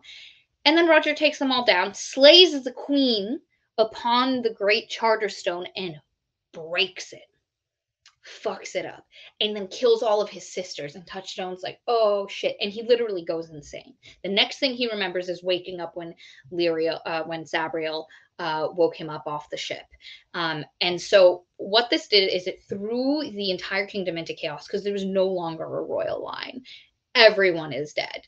And the magic of the entire kingdom has been weakened because one of the greater charter stones has been demolished. You also get that Mogget and Touchstone met each other once, way back in the day, but Mogget did not look like current Mogget, which is great. It's a lovely tidbit for later. But anyway, and so what you find out is that Roger is Caragor. Yeah, because Caragor was his childhood nickname. Yeah, which is hilarious. But also, I hate it. So I don't hate it. I don't like it. The thing that Maria has said about me, and again, it's weird how your friends sometimes know you better than yourself, is that I like villains to either be elemental forces of dread, of eldritch horror, or I like them to be super personal to the main character. So either abusive parent or Cthulhu. And like I don't really like the in between. So Caragor to me was so creepy. And then we find out that he has a backstory. And I liked the idea much more that he was like just some strange necromancer who had stayed in death so long and had been so like tenuously connected to it. But see, I disagree. I love the idea that he was, because what you also realize is that when he went back and was visiting, when he killed the queen and everything, he was already dead. He had crafted a body of flesh for himself to come and do this. And I love the idea of a prince of the realm who literally has because the only way to break a greater Charterstone is to have one of those four families' blood spilt upon it. And he literally is of one of those families and somehow got sucked into and intoxicated by the power of necromancy. And not only is he a dead spirit, he is one of the greater dead. Like, there is nothing, a Mordicant is nothing to this guy. And I like that. And I like the idea of that him literally slaughtering his mothers and sisters to break this and just send the realm into chaos. It is, for me, way more engaging than just I came out as a shithead, you know? Well, I didn't even want any backstory for him. I just wanted like the weird creepiness of this elemental creature. But again, that's sort of just a preference I literally thing. The backstory came and I was like, "Oh, Will's not gonna like this." It reminded me of Uprooted, where like I liked it so much more before we figured out who the queen was and that we just all needed to be friends to fix the problems of the world. Yep. Anyway, so they get to Belisare, and Belisare's fucked. Like, the regent died 200 or 20 or 50 years ago. Like, it's been a while since there even was a regent in control of everything.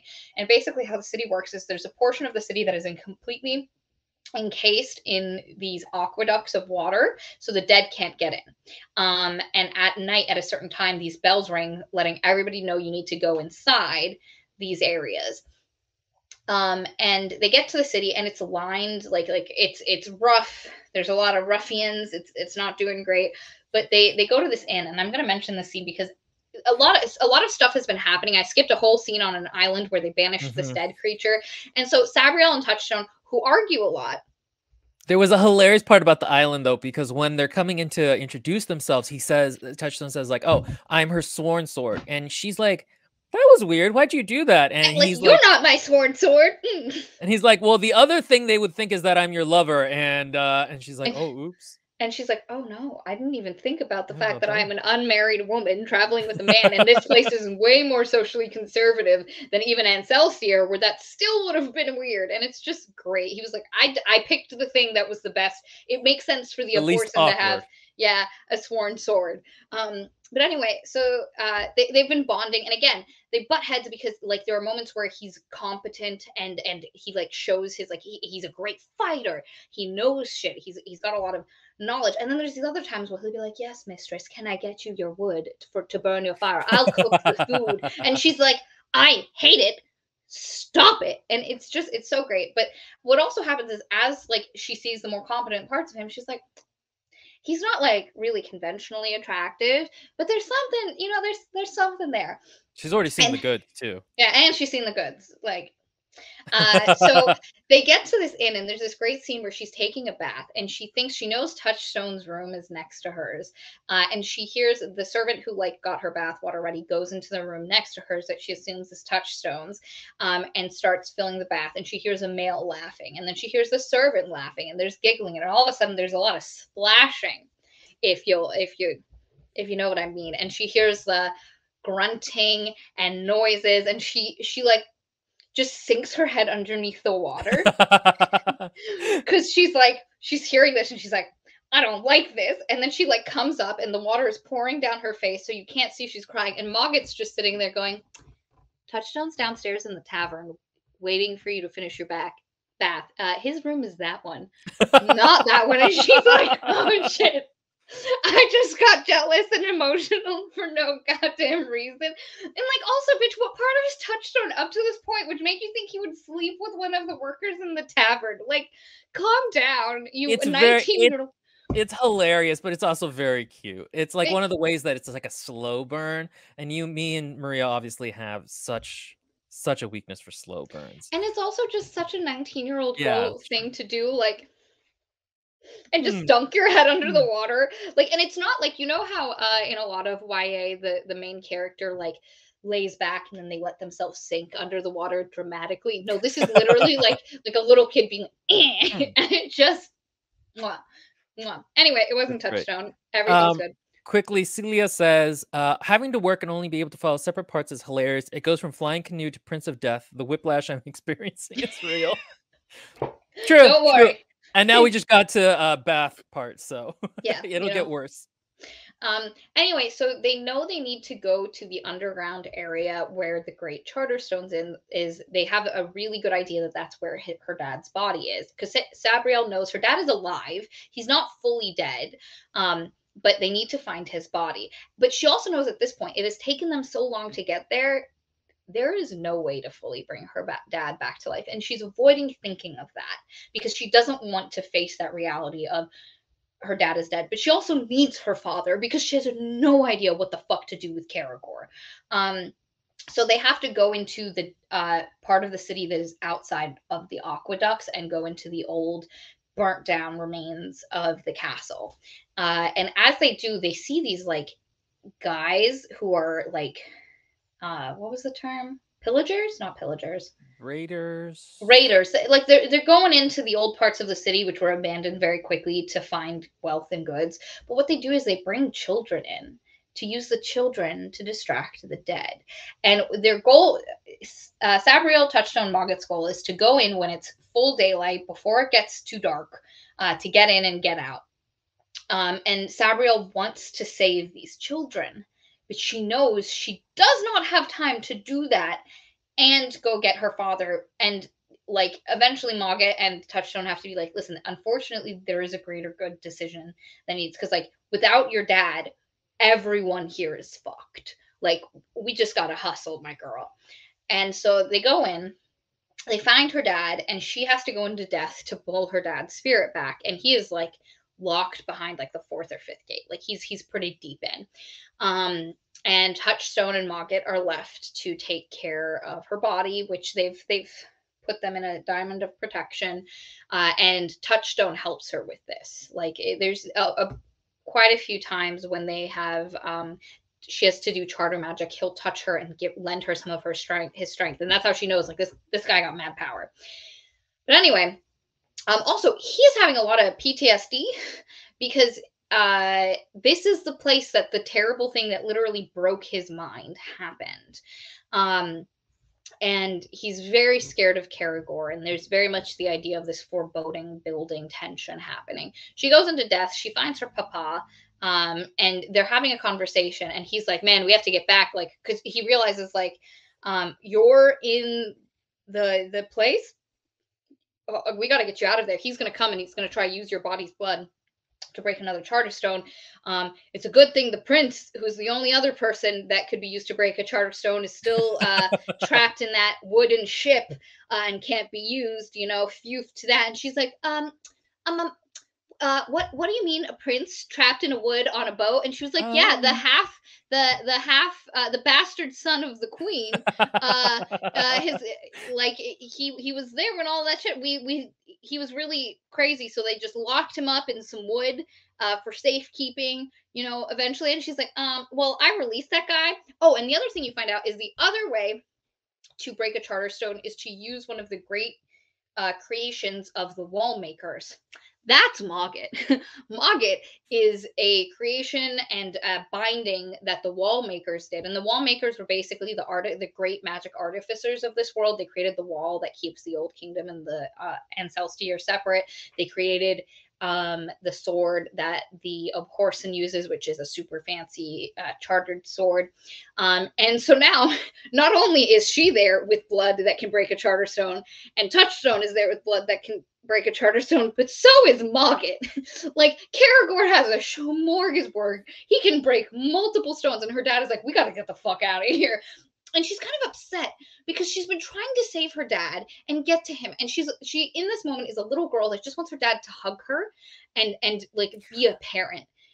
This was such a great character moment, because even as they're like striding back towards life, she's like a little really grumpy about it. And like, why didn't you tell me this? What's going on? She's like a little plaintive about it. And there's a part where her father stops and like hugs her and is like, I love you, but we got to keep going through this. I'm sorry I wasn't able to tell you more.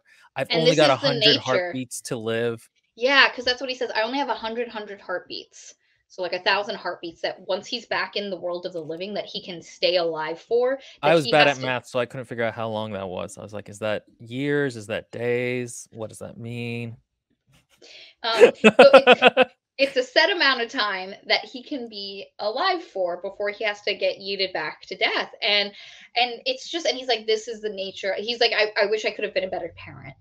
And I wasn't, because I was so absent. And it's just this lovely little scene, and you're sad for her. They bust back in while they've been in death. Touchstone's freaking out because there's a lot of dead, and not only are the dead coming, but they're like chanting and like, and they're creating. This was a path. So creepy. Yeah, they're coming down in a path down the steps, and he goes, oh yeah, this is Karagor for sure. That son of a bitch had a flair for the dramatic. So Karagor is literally so sending a bunch of dead hands in to create a path that he can walk down, like, I'm here. And then he comes, and he's misshapen because he had to make this body really quickly, and ideally he would have liked no one to see this, because Karagor is also vain as heck. And it's this like amalgamation of body parts that kind of look like Karagor, but nothing is exactly right. And they're coming down, he's coming down the steps, and he's like, oh, hello, brother. And Touchstone is like, Karagor, Roger. But then, you know, the Abhorsen and Sabriel come back in, because like Touchstone's like, Sabriel, you gotta wake the fuck up, girl. Like, please get up. And they fly back in, and it's kind of a mad dash of figuring out stuff. Well, but then all of a sudden, well, what happens is the Abhorsen goes, I think when they're still in death, he's like, give me your sword and give me one of the bells, because he's like, he's a badass, and he's like meets up with Karagor and is like, nope. Immediately, like going at it. But what he does is he uses the last bell, the walker, not the last one, but one of the bells. I think that's the second to last. It's the walker, and it walks spirits into death. And he rings it fucking hard, so hard that Touchstone starts walking. And she's like, no, stay here. Look at me, buddy. Don't walk in. He's like, because like Touchstone has a lot of like trauma things, and things that he's dealing with. And he's like, this sounds delightful, because the walking tune is like a Jake, like, do, do, do, come on this way. And she's like, no, no, no, I need you to focus. So she kisses him, and it's this big dramatic kiss. But while that bell is going, she knows her father is walking into death. So he wasn't even there for as long as he could have been. They don't have a moment in life to be father and daughter. And it just, anyway, and then they're gone. The spirits are gone of the dead. He walked them all into death. But what they know is, as much as Caragor's spirit, because her dad told her, Caragor's body has been missing. He's technically kind of alive. His body is in this place of stasis. We don't know where it is. We haven't known for the past 200 years, but the Claire have figured it out, and I'm pretty sure it's across in Ancelstier. And he's like, that's one of the reasons why I kind of sent you there. They told me you needed to go grow up there. They didn't know why at the time, but I'm pretty sure it's because his body is somewhere on the other side of the wall. Like, he made a smart decision and hid himself over there. And he's like, until you destroy his body and then banish him back to death, Caragor will always be able to come back. Always. And she's like, oh, God damn it. So they immediately are like, we have to get to this other area. Like, we have to get back to the wall, which is very far away. And her dad had told her there are some paper wings in this one area of the castle. You need to go there. There are some Claire waiting for you that are going to give you more information. And she's like, oh shit. So, and he's like, I don't know who it'll be, but I know the Claire will probably know what's going up, and they're probably waiting for you, because they're the Claire, and the Claire are the fortune tellers. They're the seers of this world. And so Touchstone and her have to run. They're exhausted. That was a really traumatic experience that they just went through. And they're like running. And Touchstone goes kind of berserk. Like, there's this point where things are attacking, and he just like white hot charter rages so much that she is scared that he is going to like kill himself in panic. And eventually, like, as they get to the Claire and the paper wings, he passes out. So she talks with the Claire, and they're like, yeah, his body is in Ancelstier. We want to show you the vision we had. And they show her that he's in this mound that she knows. It's literally like 30 miles, like not even like 10 miles away from the school she went to school at. His body was right where she lived basically her whole life. And they have to get there, and the Claire are like, okay, we got you a paper wing. It's red and gold, because you know he's the king. And she's like, holy shit, Touchstone's not just the prince, he's the fucking king. So he's calmed down. He comes down off. Well, what's hilarious is that like he wasn't even really hiding that he was a bastard son. He just didn't tell her. Like, it wasn't like he was like, oh, it's the secret identity. He just didn't mention it because he was like, oh, whatever, it's fine. Because in his world, he wasn't a prince. Right. He just was the bastard son of the queen, and his identity was just never spoken about. The other thing is, by now they're missing Mogget, because Mogget stayed behind So she thinks Mogget. She also thinks Mogget has been wrung into death. And like, not only did she lose her dad, but she had this cat companion that had been with her this whole time. And so she's kind of sad about that. But they fly to the wall. As they're flying to the wall, the people on the guard posts on the Ancelstieran side are like, there's an aircraft. And they're like, oh, is it coming in from our side? And they're like, no, it's coming from the Old Kingdom. And they're like, oh no, that's flipping weird. Things don't fly over there. That's magic shit. That's magic. And so they got their binoculars, and they're looking, and they see Sabriel pop out. And that old general guy's like, that looks like Sabriel, but I'm not sure if it's her. And eventually, once they establish that, hey, this is Sabriel, she basically tells them, I'm going to need some of your charter mages. She's like, this dead creature is going to come. It knows I'm now going after its body. It will come and invade this land. You have to help us. And I think the flutes at this point have broken or are going to break before he gets there, I think is what it is. And what's interesting is she's like, you need to help me do this, and then you need to not fight the dead as they pass through the wall, because it will be pointless. You will just die. They will mostly ignore you if you don't do anything. And this is the start of basically the dread that's going to lead up to the very end of the book, where you're like, Caragor is coming. There's nothing to stop him. With an army of dead. With an army of dead, and just the dread starts to build, and the tension starts to build here. And you also figure out that the captain is a bit of a charter mage, and he knows the moment of his death or something like that. And he's known it for years. He has had a dream of his death. And there's this point where like he walks away, because he's like, I can't leave my post. Like, I can send you with a bunch of my charter mages, but I can't leave my post. And she's like, no, please come. And he comes back and he goes, like something about a dream he had and facing the moment, and you realize in that moment he's going to die, like, because he doesn't state it explicitly, but you're like, oh man, this guy knows he's gonna die. He knows that this, and she realizes there must be some Claire, like seer blood. He has the power of sight because she knows that the dream he's talking about is a prophetic one. So they have to travel to where the thing is. They dig it up. It is this heavy, heavy casket, and as they're digging it up, it's polluted by free magic, which makes everyone in the area kind of sick, and it's super heavy, and they try open it there, but they don't have enough charger mages to do it. Like, nobody is powerful enough. With Sabriel is the one doing the spell, everybody's in a circle around her touching her, so like all not enough. And then she's like, shit, where are we going to find some more charter mages? And then what I didn't mention before is at her school she was taught charter magic. There was a magistrix, which was the magic teacher at her school. So all the kids who had the charter were taught magic, and she realizes there's like 30 girls who know charter magic who we can use. And so they were like, we need to, and there's not enough time to get there, tell them to come and get them there. They realize we need to go to Waverly College, and it's like 10 miles away, and they have to like horse and buggy it. And I really loved this whole thing about them basically needing the schoolgirls because they knew magic. Like, it's just such like we got the soldiers and they're good fighters and they know magic, but like, no, we got to call on the school. Like, it's a nice like reversal, yeah. And it's also like a nice planted gun of like, we knew this beforehand. So this whole book we've gone away from Waverly and now we're coming back. So all that work done at the beginning kind of paid off. And the general's like, is it a good building? Is it fortified? And she's like, oh yeah, it's a way better defense position than where we are now. So they bust into the school. She comes in, and the head of the school is like, who may I speak to? What is the meaning of this? I am friends with Colonel General so and so. And then Sabriel pops up, and she's like, hey. And the teacher's like, what are you doing? And she's like, the dead are going to invade. We need to get some shit done. Where is Magistrix? Greenwood. And eventually, like, so she calms everybody down. She finds Magistrix Greenwood, and she's like, hey, I need you and I need all of the magic girls to come help us. There's the dead.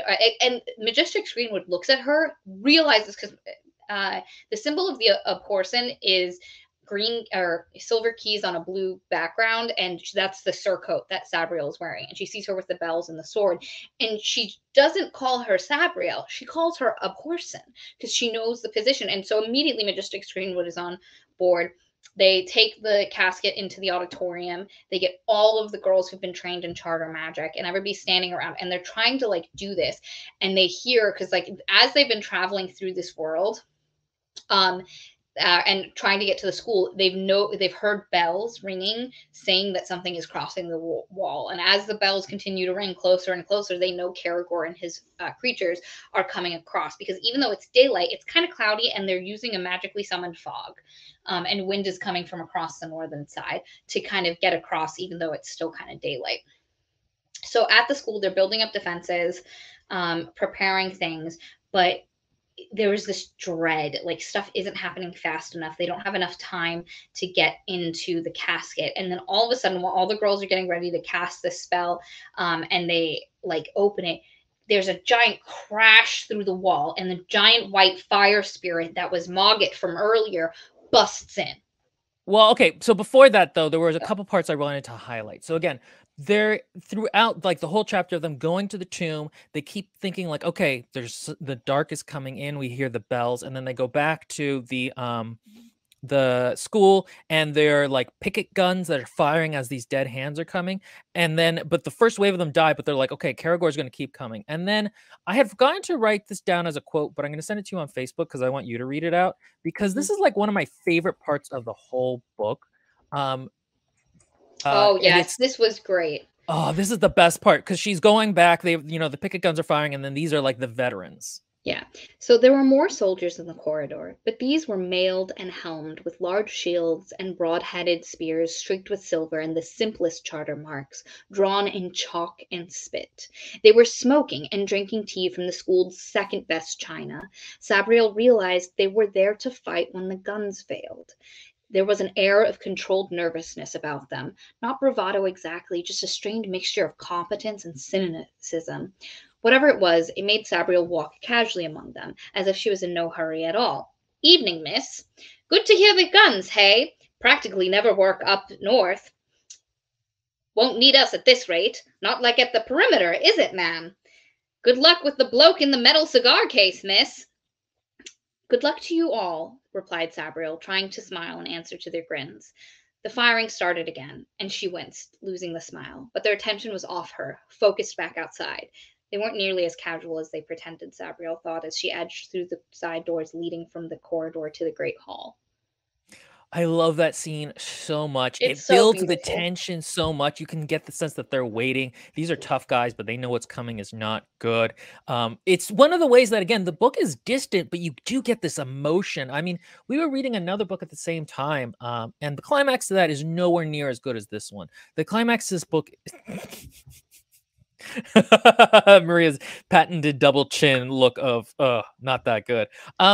This was such a great climax. I was like, I loved this part of the book. Yeah. And again, it goes to show, the writing that's involved. Once we finish more with the plotting, and actually, I have a couple of prose parts that I want to show you guys. But yeah, so they get to the cigar case, the guy in the cigar case. They're trying to get the body out, and then Mogget shows up, this creature of horrible light, and like explodes through. And all those veterans who we just saw a minute ago, they're now broken. They're in retreat. They're falling back, and like because you had that moment of them being tough. This is a real impact of like, oh shit. And not just that, but when Mogget exploded through, it sent a shard through Magistrix Greenwood. Her magic teacher, some of the girls are dead. Some of the soldiers that were standing around are just dead by virtue of being, and also poor Touchstone has now had like a piece of wood went through his leg, so he's not doing as great.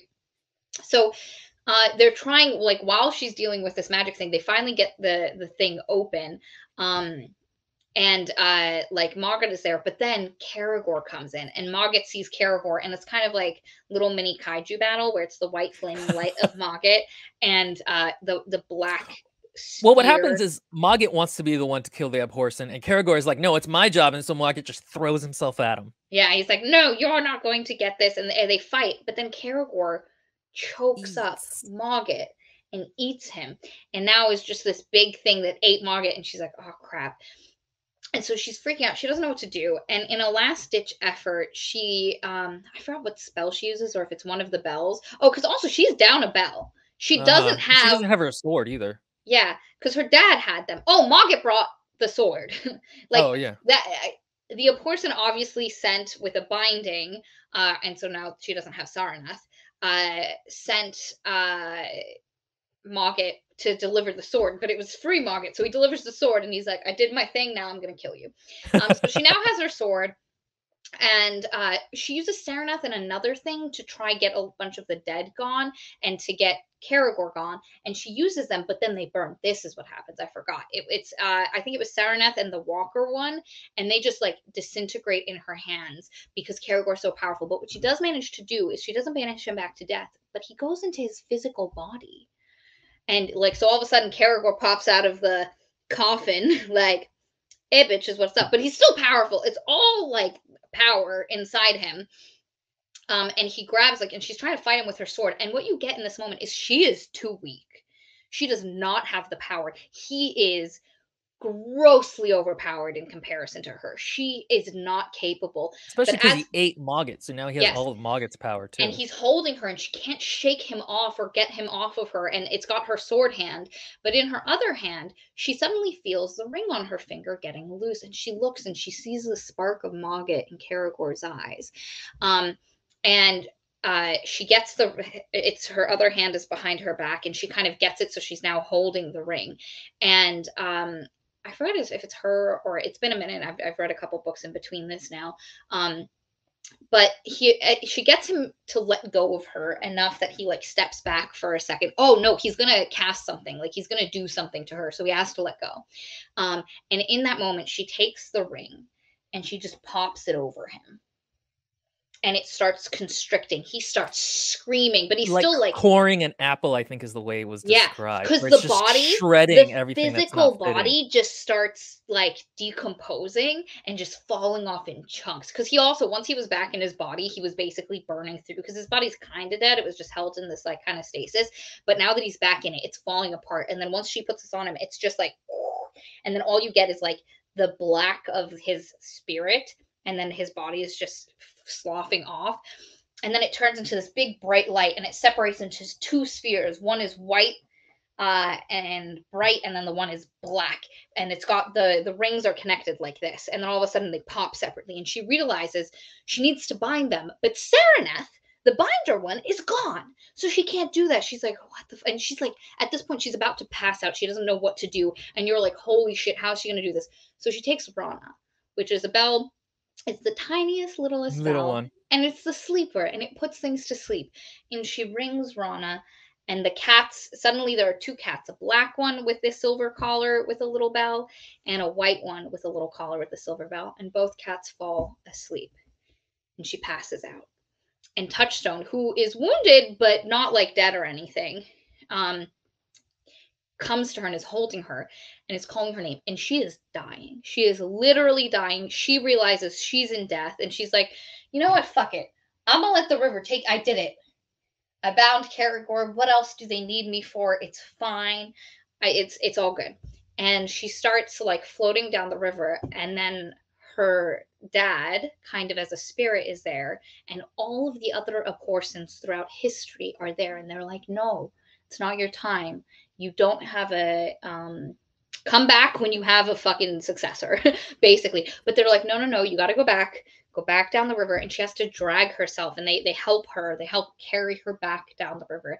And I was like, I read this kind of Sunday evening or Monday morning after we had to put down my little adorable baby boy Jasper. And so I'm just sobbing because like I'm way too close to like something I care about dying. And I'm just like crying, and they're sending her back. I'm like, oh, Sabriel, it's not your time. Like, and again, I've read this book. This wasn't a first. But anyway, and she wakes up, and Touchstone is like crying over her. Oh, I forgot to mention something. I skipped it. We skipped it, Will. Neither Which of part? us. When they're in the... Oh, we'll talk about that in a little bit, because actually, yeah, we can talk about it afterwards. Yeah, anyway. And he was like, come back. And like, and then she wakes up, and they're like both so relieved.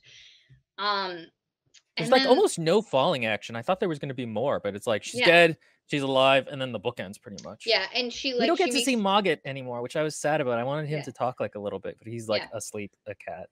And basically, there's some like basic fallout, but she comes back. She decides she's going to be the Aporson. She's going to do her job, take her thing. She's going to hang out with Touchstone, and that's how the book ends. That's it. Yeah, I really liked it. So the parts that we didn't talk about is that throughout the whole sequence of them from the bunker to the end of the book, her and Touchstone are like, they touch pinkies at one point or something when they're sitting in the same car. Yeah, it's cute. Like they get a little bit closer. There's like a real sense of like, okay, the end is coming, but we're like, I trust you and you trust me, and it's really sweet. I like being around you, and there's comfort. But I loved it so much. Unfortunately, and then Nix ruins it, because you get like, again, those small little comforting moments and them being like into each other, and you're like, oh, look at the two of you. But then they're like in this like car thing, and they're sitting next to each other, and he's like, I love you, and I would like to spend my life with you. And she's like, I think I love you as well. And I'm like, bitch, you guys have known each other for 5 days. Why are we using, why can't it be like, I'm kind of into you, or even just don't say it. Just don't say anything. I get it. Like, no, even inwardly, I think he thinks like, oh, I love her. And then he says it. If he had just thought it, that's fine too. But don't say it. The actual saying of it is like too like, ugh. And then her saying it back. But because he looks at her and he realizes, oh shit, I have so much emotion. Like, because now her bruising in her face, she was a little fucked up from previous things, have gone down. And she's like, wow, she's actually pretty. And he's also like, but that didn't matter. Also he sees her as the Abhorsen. Like, that strength is also what he kind of and that is a comment he makes. She seems really young when he first meets her, but she has become very sure of herself. She's really come into her own, which, you know, is always a growth I love, because she goes through, because even her teacher is like, you're not Sabriel anymore. You're Abhorsen. Like, she has come into herself. She Mm-hmm. started this book as like a 19-year-old, and now she is carrying this great helm of responsibility. And when she comes back too, actually, there's a point where she's looking at the other students. And again, I think this kind of is where it hurts that she doesn't actually know any of the students, but like they see her differently now. And she kind of wishes she could go back to that, but she can't now. She's the Yeah. Abhorsen. There's actually also another really nice part with the students where she's facing Karagor and she's like out of it. She's completely gone. And one of the girls who's dying on the floor touches her hand and gives her her power. And I just love that like moment of bravery from, a schoolgirl, which is not who you would stereotypically think of as being strong. And Yeah. it's one of the ways that I think Garth Nix is always, again, I noticed this a lot more as a kid. He's very female positive in terms of his characters. He reminds me of Miyazaki, where it's never over. God, I hate mentioning this in front of you because you always act like an absolute ass about it. I was trying to figure out how to fit in a Sesame Street reference. Nope, shut up. But in a lot of Miyazaki and sorry. I was like, which Sesame Street character can I come up with the reference? I saw you doing it, and I regretted bringing it up, but it's true. The way I actually kind of know what you're talking about, but yeah, go ahead. The way he presents is not the characters are never like, I don't need you, I am a strong, like, it's never girl boss energy. They're just quietly themselves, and they just are. Like, the movie never needs to be like, this is a girl boss feminist thing. Well, and their normalcy is something they draw strength from. And is validated by the narrative. And so in this way, again, I think there's the fact that they're like, we need more charter mages. Schoolgirls, we got to go back to the school. Like, it's such a great, like, and everybody's like, yeah, you expected. Those are the nearest charter mages. So I just love this book so much. One of the things we didn't mention is just how beautifully written it is. And really is. I have quotes. So I'm going to have Maria read these. One of the things I noticed is that I was looking for one specific description that had to do with the sun, and I couldn't find it, so I did a word search. And what I found is there are three. You only need to read the first one of these, but he describes the sun rising in like three different ways that are all really pretty and help enforce the feeling he's trying to go for at the moment. So if you want to read the top one. Okay. Half a mile on, she slowed and stopped to look up at Cloven Crest again. Neck cricked back to watch where the sun struck between the clouds, lighting up the yellow-red granite of the bluffs. And then he does it like 3 more times. And one of the things I struggle with my writing is coming up with like new ways to describe the same thing over and over again. Like the dying sun, the falling sun. It's like, okay, it's one of the reasons I don't write more is I get tired of my own writing in that way. And if you rewatch this video, you can pause and read all 3 quotes for your reference. But he really is masterful in his... Okay, go. One more. These were 2 I thought was very pretty. The air was calm, but now she saw the clouds. Sabriel recognized it was the calm before heavy rain. The sun would not be guarding them for very much longer, and night would be an early guest. There had been too much death and too much charter magic on this hill, and the night was yet to reach its blackest. The wind was swinging around, the clouds regaining their superiority over the sky. Soon the stars would disappear, and the young moon would be wrapped in white. Those are just both such really pretty ways of describing, the moon. The moon. Right, exactly. And they're different ways, and they fit the whole, because also there's a whole thing about like nightfall being a problem in the book for them. And an early guest is a great, because you never want an early guest. It's like, and it immediately evokes for me as someone who regularly hosts parties, like you want things to, you've prepped everything. You've prepped everything to be ready at 6 o'clock. And if somebody shows up at 5:30, you're like, I have half an hour of things I had planned to do. I am not ready. And it's just such a mundane. That's one of the beauties of Nix's style is he uses really like a rubber duck in a bathtub, in a like. Well, and that matches her like primary British school upbringing, so that it feels in character as well. And so, yeah, I just love this book. I loved how it was written. I love Sabriel. I love the feeling. I love the finale. There's so much dread in it. I just liked it all around so much that I didn't want to read Lyriel, which I remember not liking as a kid because I didn't want to ruin it. It's really good. I think you would enjoy it. Lyriel, I think for a lot of you who struggled with the distance between the narrative and Sabriel, I think you would really like Lyriel because you are super immediately in her point of view. And then there's another character, Samith, who is actually Sabriel and Touchstone's son. And you are in his point of view a lot as well. Also, he redeems himself for me, Will. So, because I was talking to Will about how he did something annoying, and I was like, "Fuck you, Sam." He redeemed himself. Anyway, and I mean, I hated him as a kid. I know, I know, and I know exactly why. I'm just telling our writers, our readers, I did not love him as a kid. For some reason I just didn't like Lyriel that much as a book, and I didn't like Abhorsen that much as a book. I'm enjoying them immensely. I think you should give them another chance. Maybe sometime in the future once this has faded a little bit. I just remember being sad too that Sabriel isn't like a main character. I guess I did like her as a kid enough that it bothered me that she wasn't around a lot. See, I was really, because as a kid I didn't feel particularly fond to Sabriel. I was fine going on to Lyriel, and it was fine, but the world feels the same. The narrator is that narrator who's making these comments and who's omnisciently popping in and out of people's head, and the way the world is described is the same. So for me, it feels very comforting to return to that world. And Lyriel is a very interesting, and there's like a sense of like building towards something, because Lyriel and Abhorsen, like Lyriel finishes, Abhorsen picks up immediately where it left off. Yeah, it's very much a two-part story, if I'm remembering correctly. Yes, and I am thoroughly enjoying it. So for those of you that found Sabriel was not your cup of tea and you weren't up for it, I would try Lyriel and see how you feel about it. And then honestly, I would go back and reread Sabriel, because I think in the rereading of it within the context of those two books, you might be able to connect a little bit more. Almost more like a prequel, essentially, even though it came first. Exactly. Yeah, I mean, interesting. If you, we probably won't do a video on it for a really long time, but if you want Maria's opinions on it, bodge her in our Discord, which, speaking of, we have a Discord that is a Patreon bonus. So if you've gotten this far and not figured out we have a Patreon, you guys should go join it. And then Miss Ali Snow said, I'm a little weirded out by Will being so positive about a book, not gonna lie.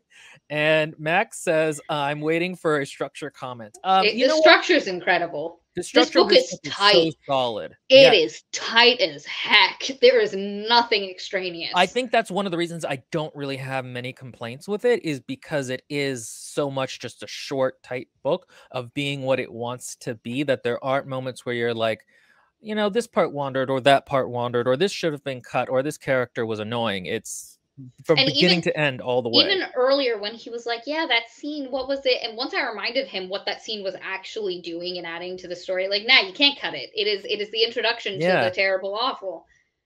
Yeah, I'm I loved this book so much. I might reread parts of it or something. But thank you all for joining us, and by all I mean 3 of you. Shout out Max and Miss Ali Snow and Jenny. Go ahead. Ali So said, this is how you know we did our job. I'll say this much. I'm willing to go back and give the second half another shot at some point. Good. Okay. Followed with, I do have a large TBR pile, but I'll give it another go.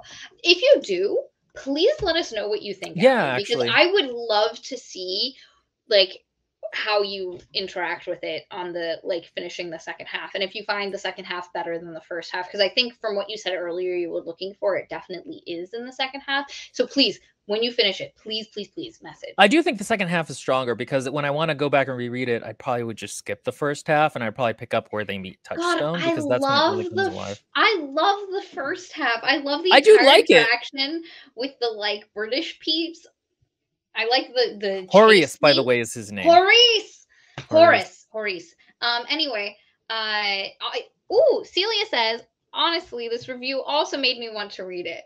I'm glad. It's great. Again, I will say, pick up the little details of who. Yeah, if you're aware of the mode it's written in, but also don't force yourself to read it. You know, that's the thing, is sometimes for this podcast, I have to read books that I otherwise would feel less strongly about I just wouldn't finish them otherwise. You know, I would just read it and be like, this isn't my thing, and I would put it down. But I have to sometimes read books that I don't want to, like these Violent Delights. And thus having to read the whole thing makes him dislike it more than if he could have just stopped. It's true. He wanted to. I'm never more atheist than when I have to sit in church, and I'm just like, no, I don't like this. It's okay if you're doing it in your space, but if I have to interact with it, I don't want it. I mostly the one I really think of a lot is Wrath on the Dawn, which was like very much doing its own thing, but like I was not there for it, and having to read it made it worse. But yeah, all right. So let us know what you think. Join our Patreon, support independent journalism, and join us. We do a end of book live stream and a mid-month live stream. No one came to this one. End of month. That's okay. Yeah, an end of month book club. That we one you had, guys like, get to pick. 3. All right, Sorry. we will talk to all of you later. Bye.